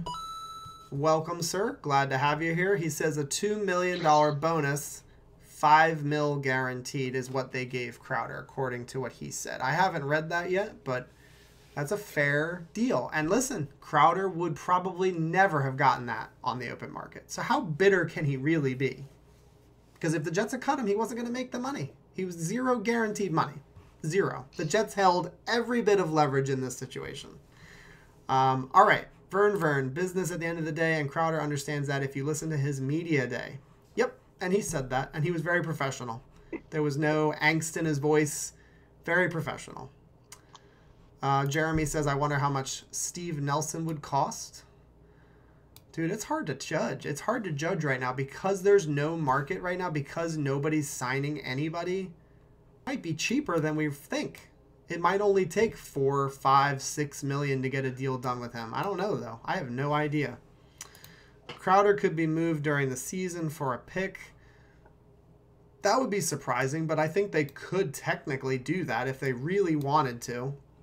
If Elijah Moore, if Denzel Mims, if Corey Davis, even Keelan Cole, Braxton Berrios, who we'll be talking about later. If these guys all look good and everybody's healthy, sure. Ship him off. I don't know if there'd be much of a market for him, though, in the trade. I don't think people are going to want him because he's going to be he's in a contract year. Kev Chada, welcome back, sir. He says JD still has to sign top rookies and has 10 to 15 million during the season, so 25 mil is not all that. Yeah, he does still need to sign Wilson. That's a great point. That's a very good point. Yep. It's a great point. Wilson, Moore, and Elijah Vera-Tucker all are unsigned right now. So, and that'll get done. I'm sure they were anticipating not getting it done before minicamp and OTAs, so they just said, let's just wait till after that. I don't think it's going to be an issue personally. So, we'll see. Let's see. The message the restructure sends is if you want to get paid by the Jets, you will be worth it. No more Jets tax. I think that's a good point too. Don't have the mindset, oh, we know they're going to not want to drive in traffic. Sorry, Chad, I'm knocking on you a little bit. We got to just make these players, earn their money. I mean, if there's an advantage to be gained, do it because it's a business at the end of the day. James, welcome, dude. We can't wait to have you back next week. By the way, guys, if you haven't checked out last week's podcast, it's a freaking doozy, man. It's awesome. James broke down Elijah Vera-Tucker. He broke down Quinnen Williams live on the channel. He's going to be coming back on Wednesday next week. He's going to do some more breakdowns for us. So, yeah, James, I agree. Spend some money. Get some more veterans in here. I agree. And get those rookies signed, too. Yeah. Gumball's talking about Derek Stingley again. I think he's brought him up many a time. He really likes Derek Stingley. I just don't think we're going to be in a position to draft him. Let's see. Gitmo says, why is it a problem to renegotiate Crowder, but not a problem screwing Fant? I don't know if it's the same situation. So signing a better a better offensive lineman that would put Fant on the bench, I don't necessarily see that as screwing him over because number one, Moses is just plain old better. Yeah. Like, what are we getting into right now? We're getting into a popularity contest. Well, no, I think what he's trying to say is it's like, how is it any different? But my point is it's different because Crowder was a contract situation.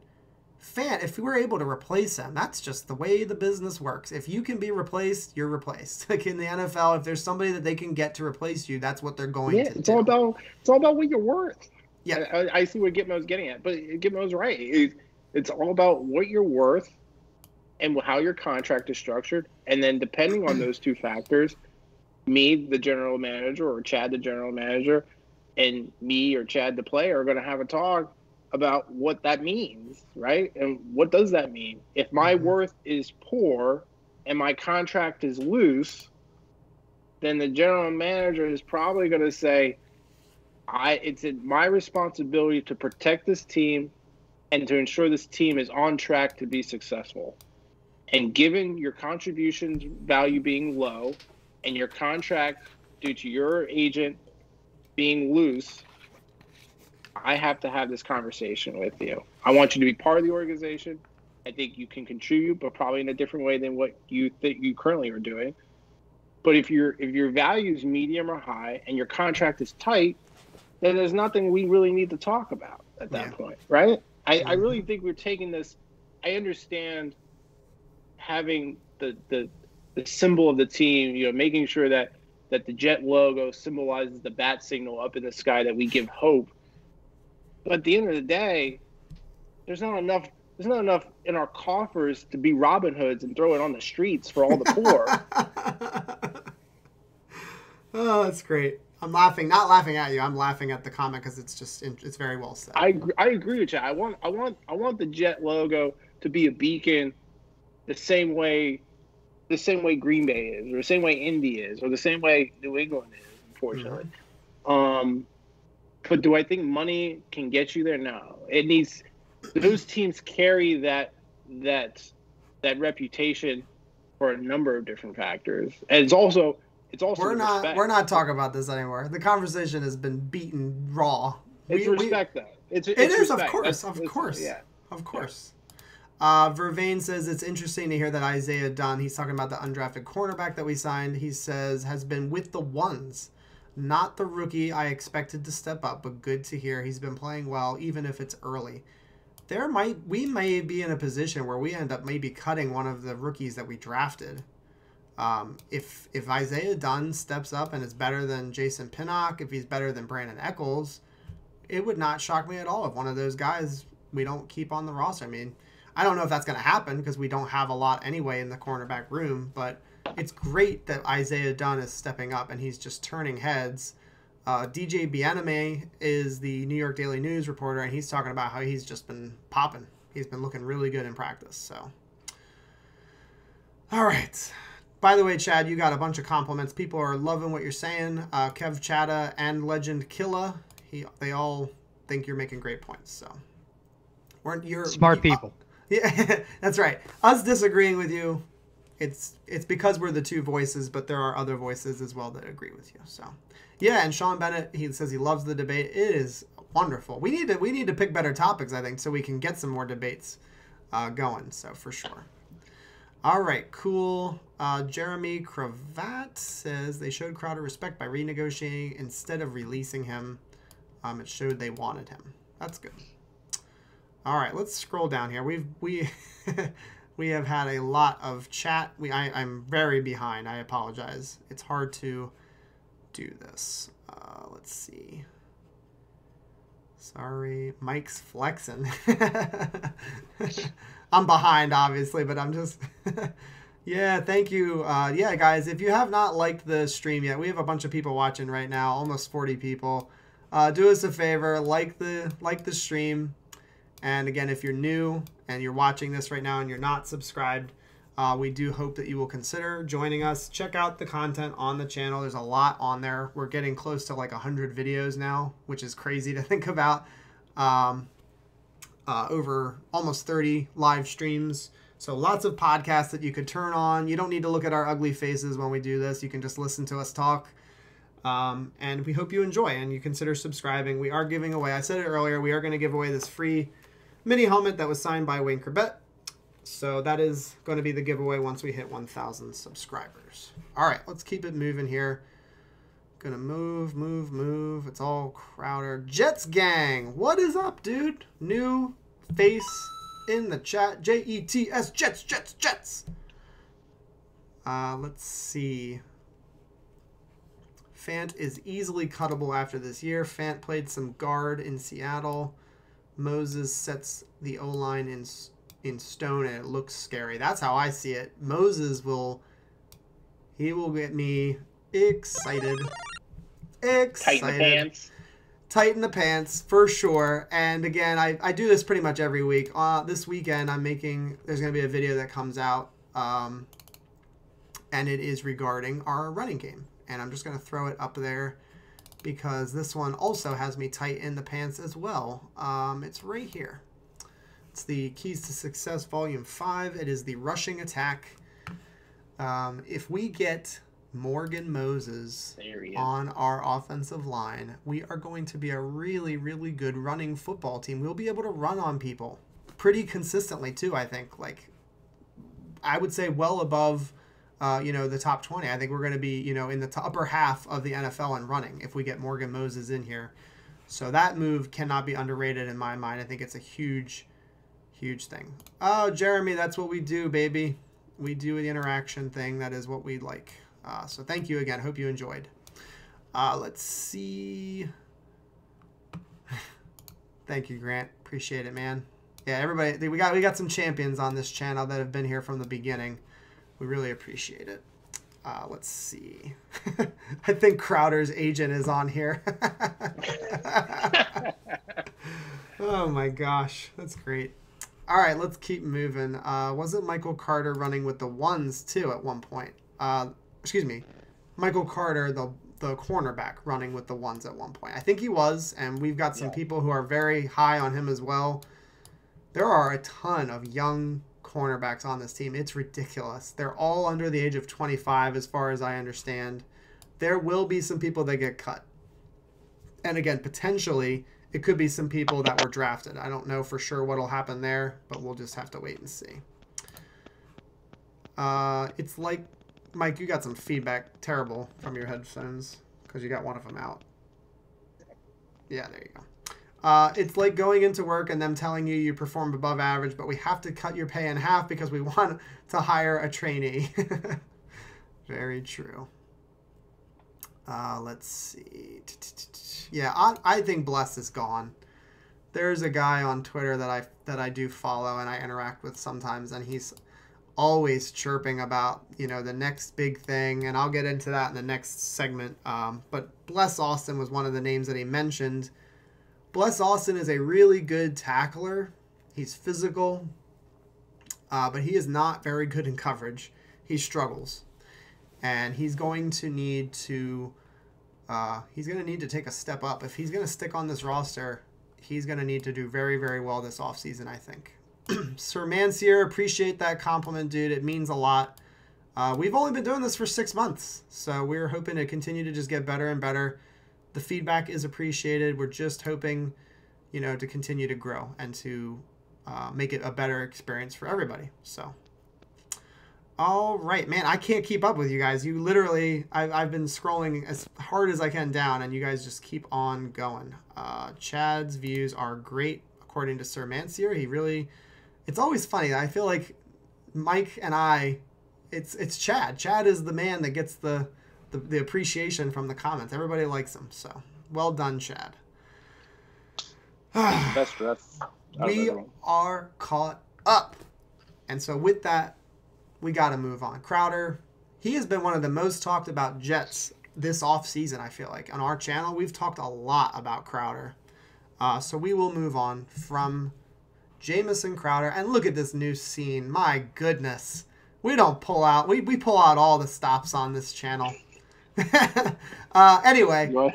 we're gonna briefly.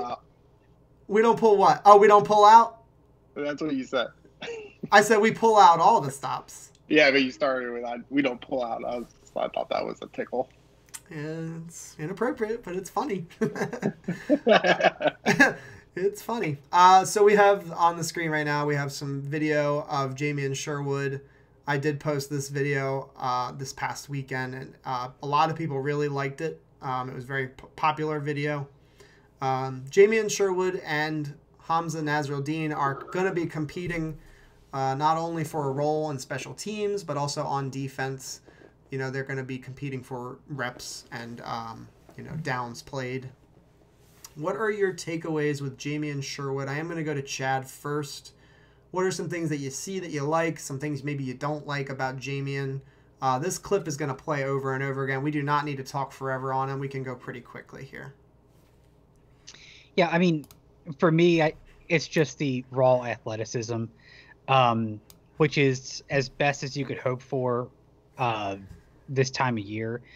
I think going into the season, and I know that these guys are converting from strong safety to a potential outside linebacker situation. And honestly, that's our linebacking, and we've said this before, our linebacking and corners are the biggest question marks on this team right now.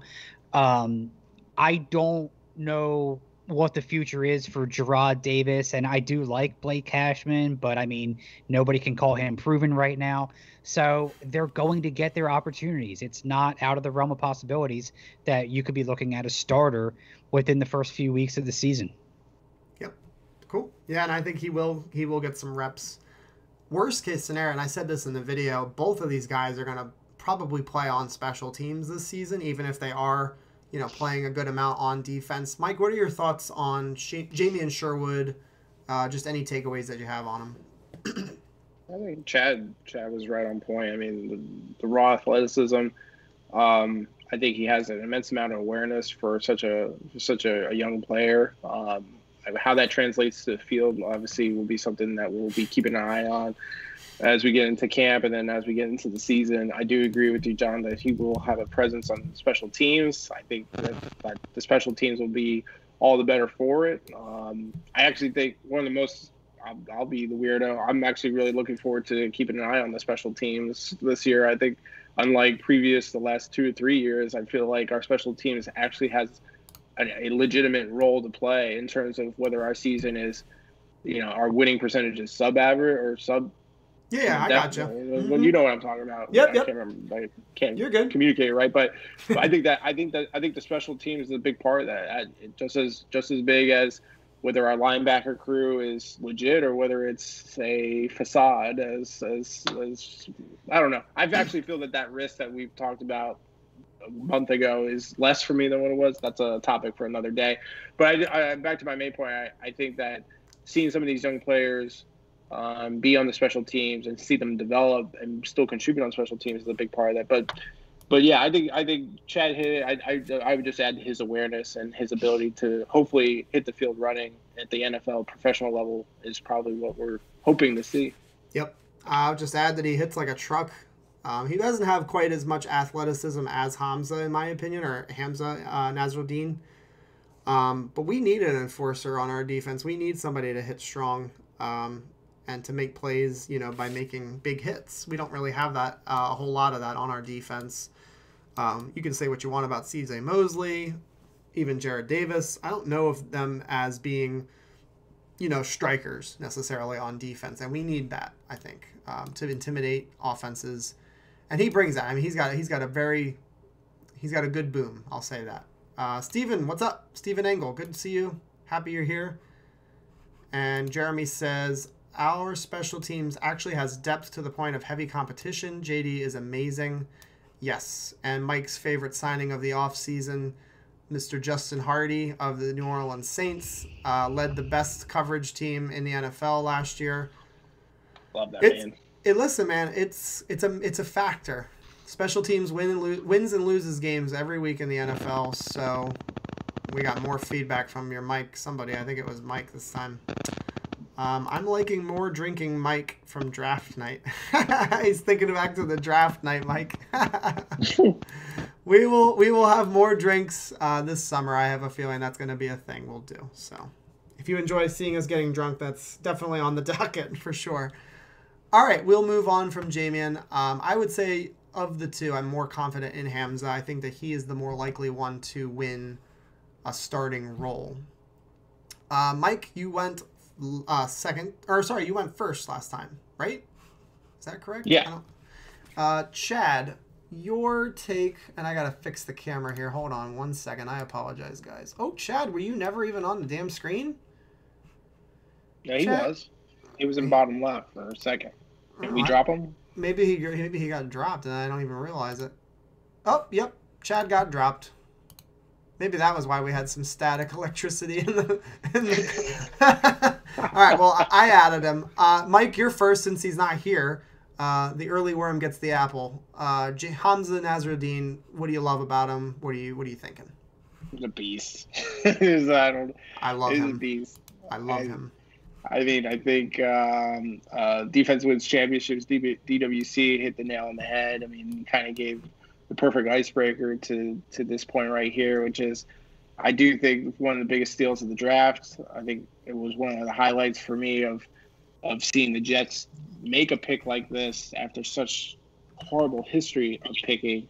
To me, it already put him on a pedestal. You right? No, I'm good. There's just a funny comment in the chat. Yeah. No, just Yeah, he's a beast. Go ahead. No, I was just going to say, if you and me were collaborating and we were making a linebacker in Madden, this is the man we would create, I feel like. Oh, 100%. He's got these long... I'd be playing the Last of Mohican songs while I'm using them left and right. Yep. There he is. Hey, there he is. Chatty boy. Chad, you got dropped like Crowder's contract. That was one of the comments that was read. So yeah, real short and sweet here. Hamza Nasruddin, to me, and it was touched on earlier, I think he's got a much, much higher ceiling than Jamison Sherwood, and that's not really a knock on Jamison. I do think there's things I like about him, which, again, I don't really understand why the Jets didn't take Hamza before Jamison Sherwood. I can't really figure that part out. But there's really not a lot I don't like about Hamza. I think he's good against the run. He's a hell of a tackler. He led the team in tackles as a sophomore and as a junior. So this is not like an all coverage safety. This is not an only like a box safety kind of guy. He's all over the place. And he's now moving to linebacker. And I think he can be a Swiss Army knife on defense and can make an impact in coverage, can make an impact blitzing, tackling.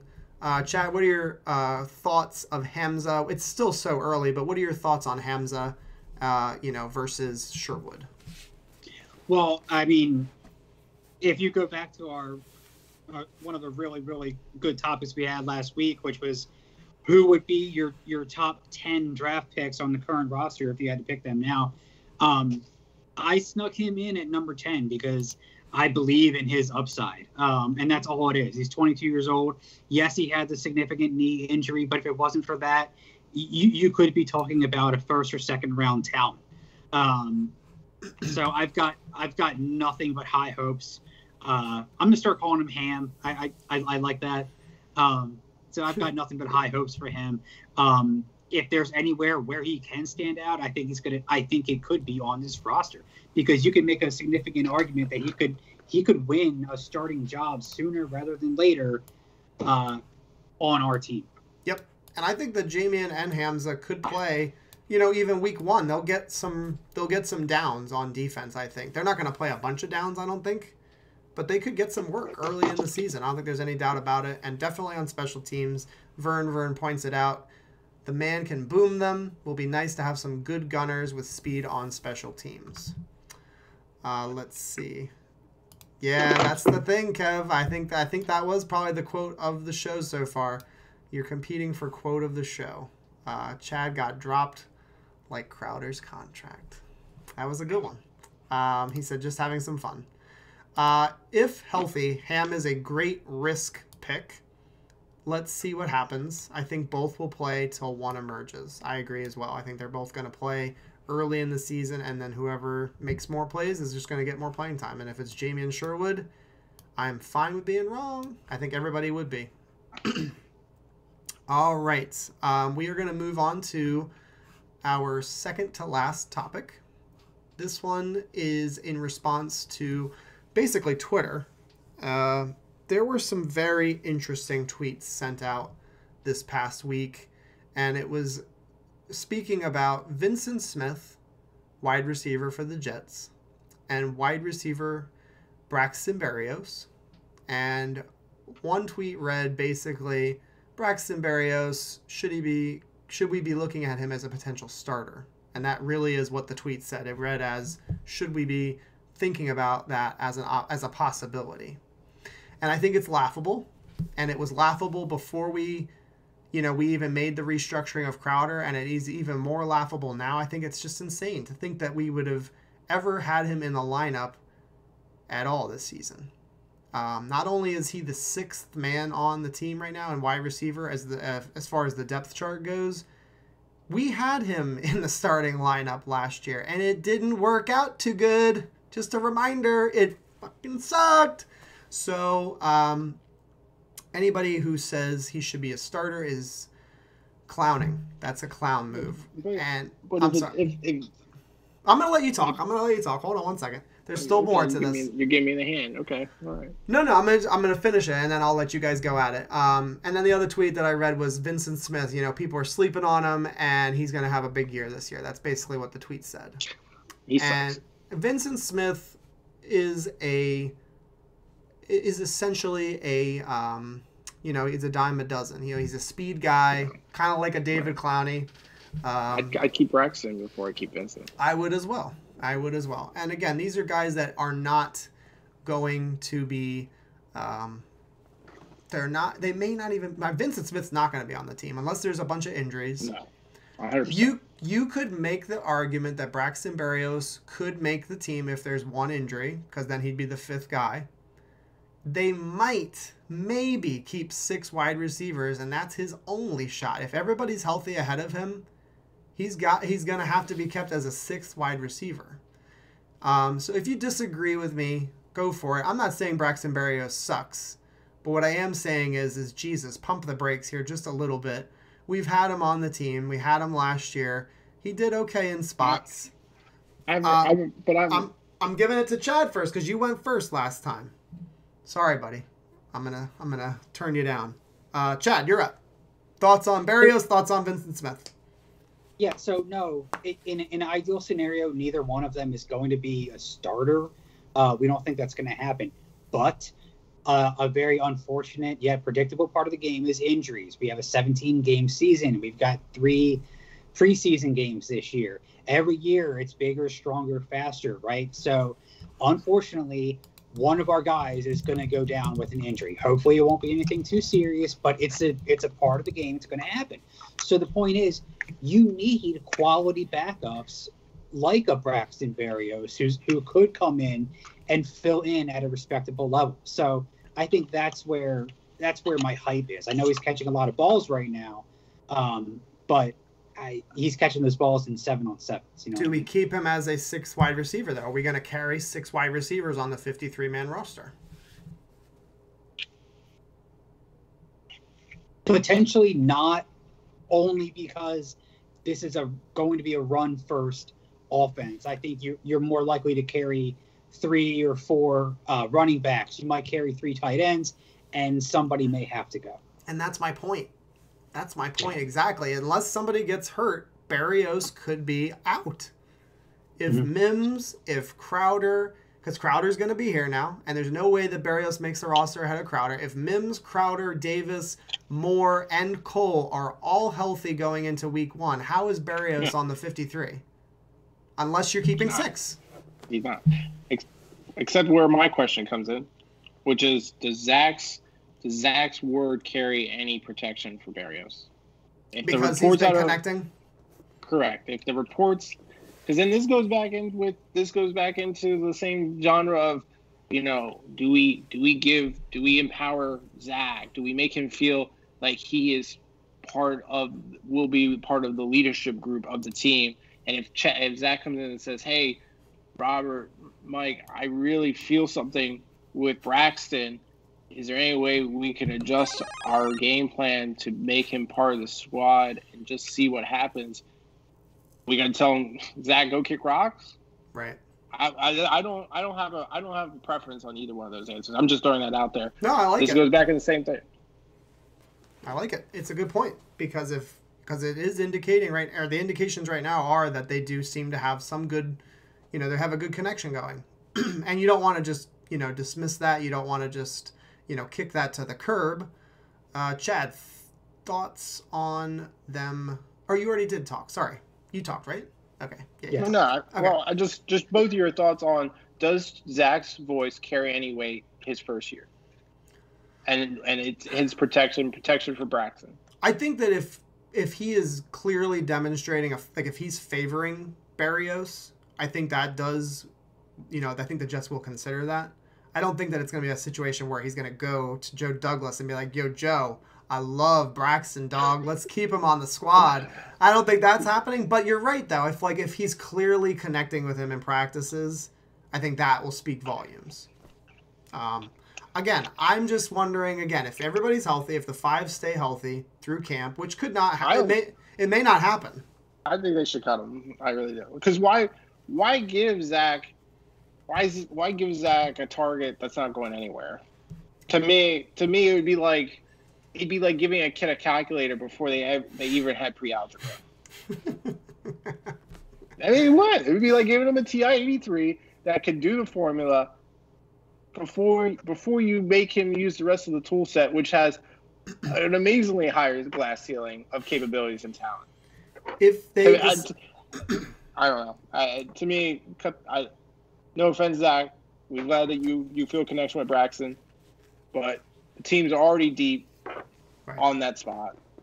We think that over time you'll establish the same or better connection with these other receivers, and the team has to move in a direction for the greater of the whole team, not just how you're feeling in the moment. Well, we're gonna go with the chat because right now we are getting our butts handed to us a little bit because they like Braxton Berrios. But the good thing is we all agree here he is the 6th wide receiver. There's nobody saying he should be ahead of Keelan Cole, that he should be ahead of Crowder. Jeremy Cravat says that Berrios is awesome as a 6th man. I agree. He's great in that 6th spot. Let's see. Sir Mansier, he says, I think that Herndon may be the odd man out. So he's saying, someone had said earlier that they would rather cut Herndon than Berrios, which I guess could happen. Thomas says that he's not getting cut. So he just flat out says he's not going anywhere. No disrespect to Berrios. Happy to have him as the 6th man if Wilson has a connection with him. And that's kind of how I feel. Again, I just wonder, are we going to carry 6 wide receivers? It's pretty rare. It's not impossible. Teams do it. But Chad did mention it earlier. If we are going to run the ball like James Wighouse talked about, we're going to be a heavy run football team. Can we really afford to carry a 6th wide receiver every week? I don't think it's likely. Spot. So again, if one receiver gets hurt, I think Berrios is easily on the team early in the season. I think he's definitely there. Let's see. Gitmo says it's laughable, but if he's starting, then something went terribly wrong. Yeah, exactly. All I hear about Smith is he drops the ball. Oops, did I say that? Yeah, you did. And that's okay because, again, what has Vincent Smith done in the 2 years that he's been here? And it's been nothing. We could put him on the practice squad. They could put Berrios on the practice squad. I don't know if he'd be picked up. I don't know if he's practice squad eligible. I don't know if he could still technically go to the practice squad, but if he could, absolutely. Jeremy agrees with you, Chad, that injuries do happen, and that's kind of why I think in the end, I think that Berrios will be on the team because I think one of these 5 wide receivers will get dinged up at some point this preseason. Obviously, you don't hope for that, but the expectation is that somebody will probably get hurt. So, Sean Bennett says Berrios is a poor man's Chrebet. Let's see. Berrios has special teams skills, and he will make it. He does have some good return ability, skills. I don't know if he excels at it, though, necessarily, so I don't know. Dude, I would love this. We talked about this in one of our podcasts, Thomas. Hayden Hurst would be a great fit for this scheme at tight end. I would love Hayden Hurst, and he's still pretty young. I don't think it would take a ton of draft capital to get this trade to go. So, I don't know. I think that would be great. Vern, I don't want you to take it wrong. I'm not being hard on him. I do believe that some fans are overhyping him, though. That is the take here. It's not that I don't like him. I do like him. I think he'd be a really fine wide receiver 5 on a lot of teams, and I think he's a really good 6th wide receiver. My only thing is are we going to keep 6? That's kind of why this discussion topic is here. Do we end up keeping 6? And that's kind of why we're discussing this. So don't take it the wrong way. I do like Berrios. He's shown that he's a decent, slot guy. Sean Bennett says Mike, dog. LOL. I don't know what he's referring to. But he's not happy with you some way or another. Let's see. Sir Mansier says that Crowder will push Berrios out because they kept him. That's possible. Let's see. Zach can't have any friends or mentors. Poor kid, keep Brax. Let's see. Our number 1 wide receiver at the start of last year is now playing professional lacrosse. This is a great problem to have. One we never have. Very true. Let's see. John Heibendahl. That is a new name. John Heibendahl. Welcome, sir. He says last year 5 of our wide receivers were hurt. Yeah, we had terrible injuries at the wide receiver spot. Hopefully that does not happen. But if we start to get banged up, Berrios would be great to have on the roster, no doubt. So Thomas is disagreeing with me. He's saying if we do cut him, that some team will pick him up. It's very possible. Did I say he sucks? Did I say Braxton Berrios sucks? No, I think what I said is as a starter, that's a bad spot. I don't know if I said he sucks. I think that if he is our starter, which he was at one point last year, that ain't a good spot. That situation sucks. So anyway, I did not say he fucking sucked. I think you guys are misunderstanding me. It's all good. It's all good. If I said he sucked, then maybe I need to retract that. I'm saying as a starter, that's a very sucky situation. So if I screwed that up and I said Braxton sucked, my apologies. I'm retracting that statement. Gitmo had it best. If he's in at any time of the season, we are in. Something went horribly wrong. I don't think anyone can disagree with that. Because if he is in your top 4 as part of this offense, someone needs to actually call in next week and explain that point. So if he's in, then we're already looking to 22. Yep. And I think that's what the point I was trying to make. Maybe when I said that it fucking sucked, I meant that just that situation would suck. All right, no worries. No big deal. I'm good with you guys going after me a little bit. We will go to Everyone's getting it. It's all good. I'm good with it. That's a great question. He says, what if Mims goes deep in the doghouse? Boy, oh boy, I hope that doesn't happen. But I don't think it will, so I'm not too worried about it. Kev, who has the best 10 o'clock shadow? This is a 10 This is a 10 o'clock shadow kind of channel for sure. We all carry a shadow. All right, last topic of the night, guys. Thanks for everything, guys. You've been very, very busy in the chat. It's a lot of fun doing this every single week. I know we're not there yet, but I cannot wait to do our Sunday recap stream. It's going to be shorter than these streams, but I just can't wait to actually start talking about the games that have happened. It's going to be so much fun to recap what's going on Sundays. So anyway, before we go, we will discuss this last topic. Again, guys, before you go, we got about 37 people in here right now. Go ahead and hit the like button before you go. Thanks again for tuning in. And again, don't forget, if you haven't subscribed to the channel, but you've been lurking and you've been watching, we would appreciate it if you subscribe to the channel. We're doing that giveaway on September 1st. Give yourself a shot at the prize. Okay, last topic of the night.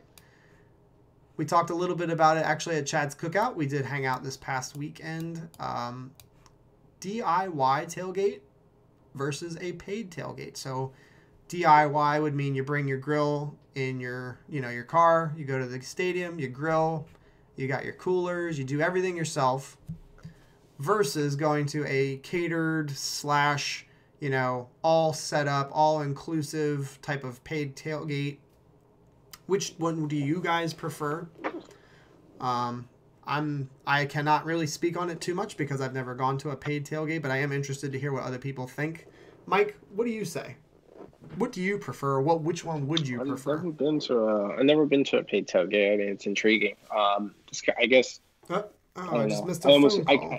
I put that in the same boat as Jacksonville's stadium club. That's like got a pool and it's field side. It's like people will argue of like, is that appealing to you to go to a club and be in a pool while you're at an NFL game? I don't know. Now maybe that's a topic for another day. But I guess I kind of put that paid tailgating in there where you're kind of, does that detract from, I don't know, the experience of what the game is supposed to be? I could go either way. I love a good event, so I'm not gonna kick that down the road. If anyone wants to recommend a paid tailgate, I'm all ears. Let me know. If it's all you can drink.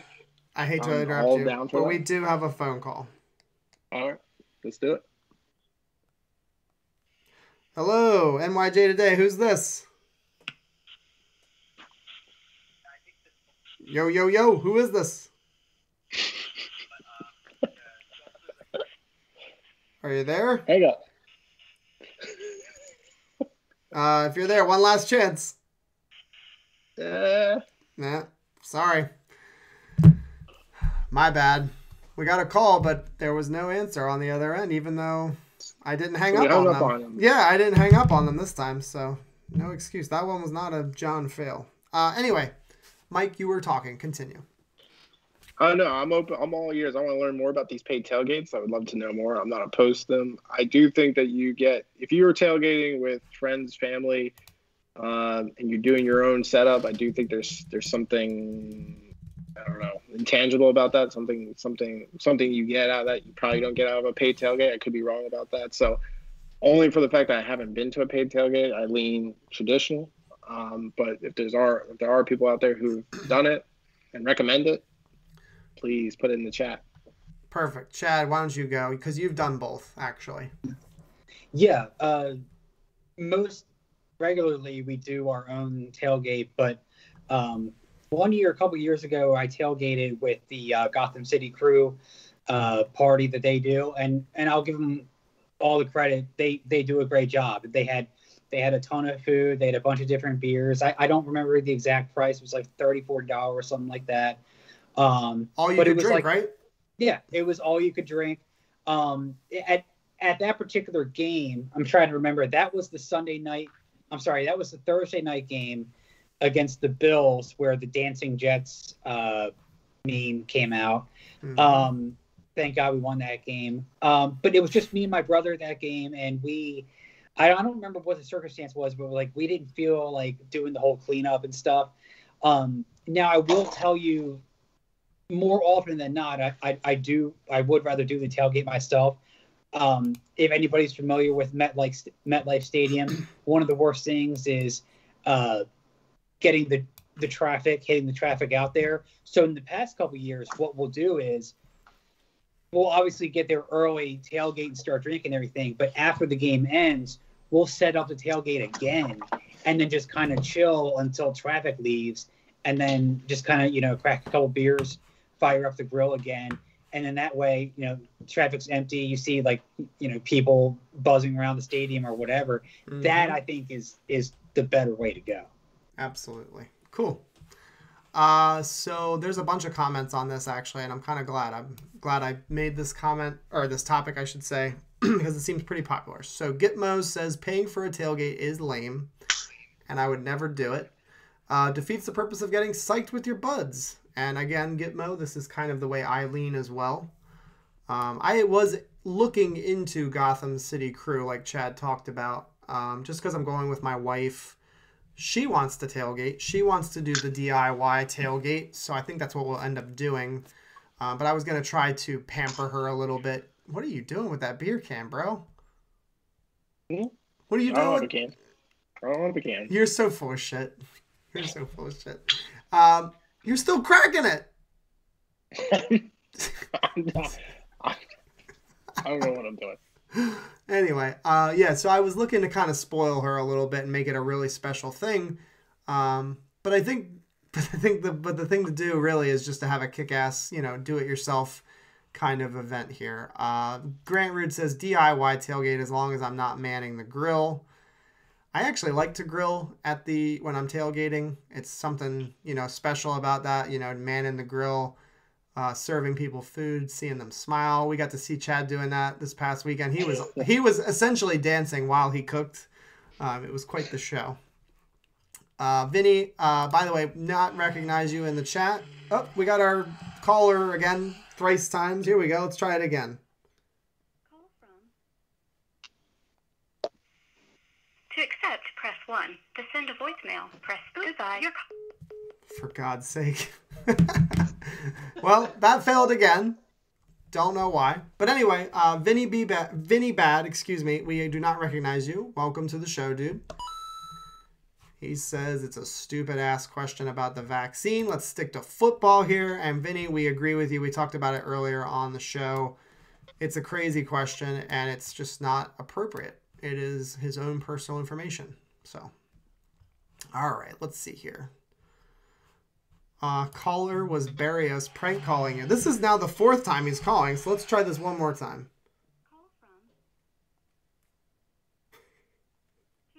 Press send a voicemail. Hello, this is NYJ Today. Hello? Yeah, I'm going to have to block this dude because he just keeps calling and not saying anything. This is the first time. I have to block you, dude. Sorry. My bad. Anyways, Barrios prank calling me. Yeah, he must have seen my, that he sucks comment earlier. Let's see. Oh my God. Sean Bennett says I got pulled over and hammered and naked 2 months ago. That's why he needs us to pick him up to go to the games. He said he lost his license. Sean Bennett, that's unfortunate, but having read your comments for now over 6 months, I'm not surprised, sir. But you sound like a damn good time, bro. I want you to come with us to our tailgate, and if necessary, I will pick your ass up. If you're going to the Pats game, I'm all in. Let's see. Sir Mansier says I go with tailgaters. The food, music, and unlimited alcohol is great. I will have to look into that. I have never heard of them. But I am still kind of shopping, trying to make my mind up. I think I'm leaning towards the DIY tailgate. I can spoil my wife doing it like that too. John, the answer here is it's blatantly simple. We're both going to the same game. We do our DIY tailgate. I'll bring the stuff. It's already right there. There's no argument. In fact, make it an NYJ Today meetup, the first of its kind. I like it. You're going, I'm going, and I'm gonna have tables set up. We'll get a grill, and we will work that out. And that's the whole thing. That's the reason why I want to get to 1,000 by September 1st, because then we can live stream from my phone, from a laptop. I can't technically do that right now, from a cell phone specifically.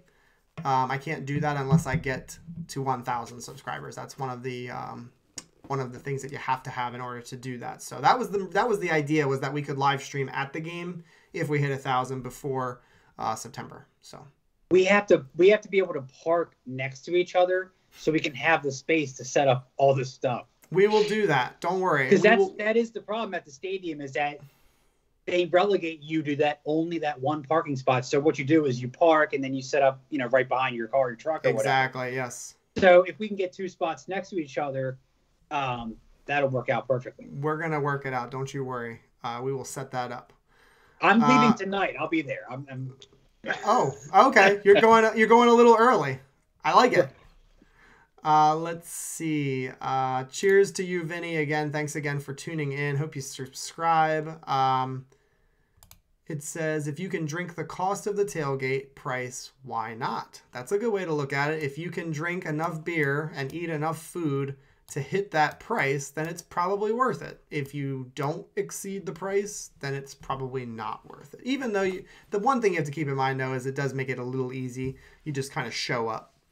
Yeah, Vervain, I don't know what the hell was going on there with that caller. They were struggling. They were ghosting.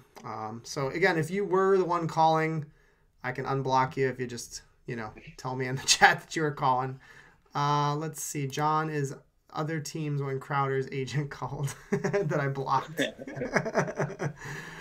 Which game are you going to? I have tickets to game 1, but that's it so far. Sir Mansier, are you referring to game 1 in Charlotte, or are you referring to game 1 in at MetLife versus the Pats? Because that's the game we are talking about. Chad and I will be at the week 2 game versus the Patriots. Our ladies, Michelle and Michelle, will be there. And then Mike and I are hitting the road week 3, and we're going to Denver, Colorado, which is crazy. We've never done a road game quite like that. So Grant Rude's saying you could live stream from your phone on Twitch and bounce it to YouTube. Dude, I don't know how to do all that shit. You're probably right, though. I probably could, but I don't know how to work that wizardry. I'm not that savvy. I know it looks like it, but...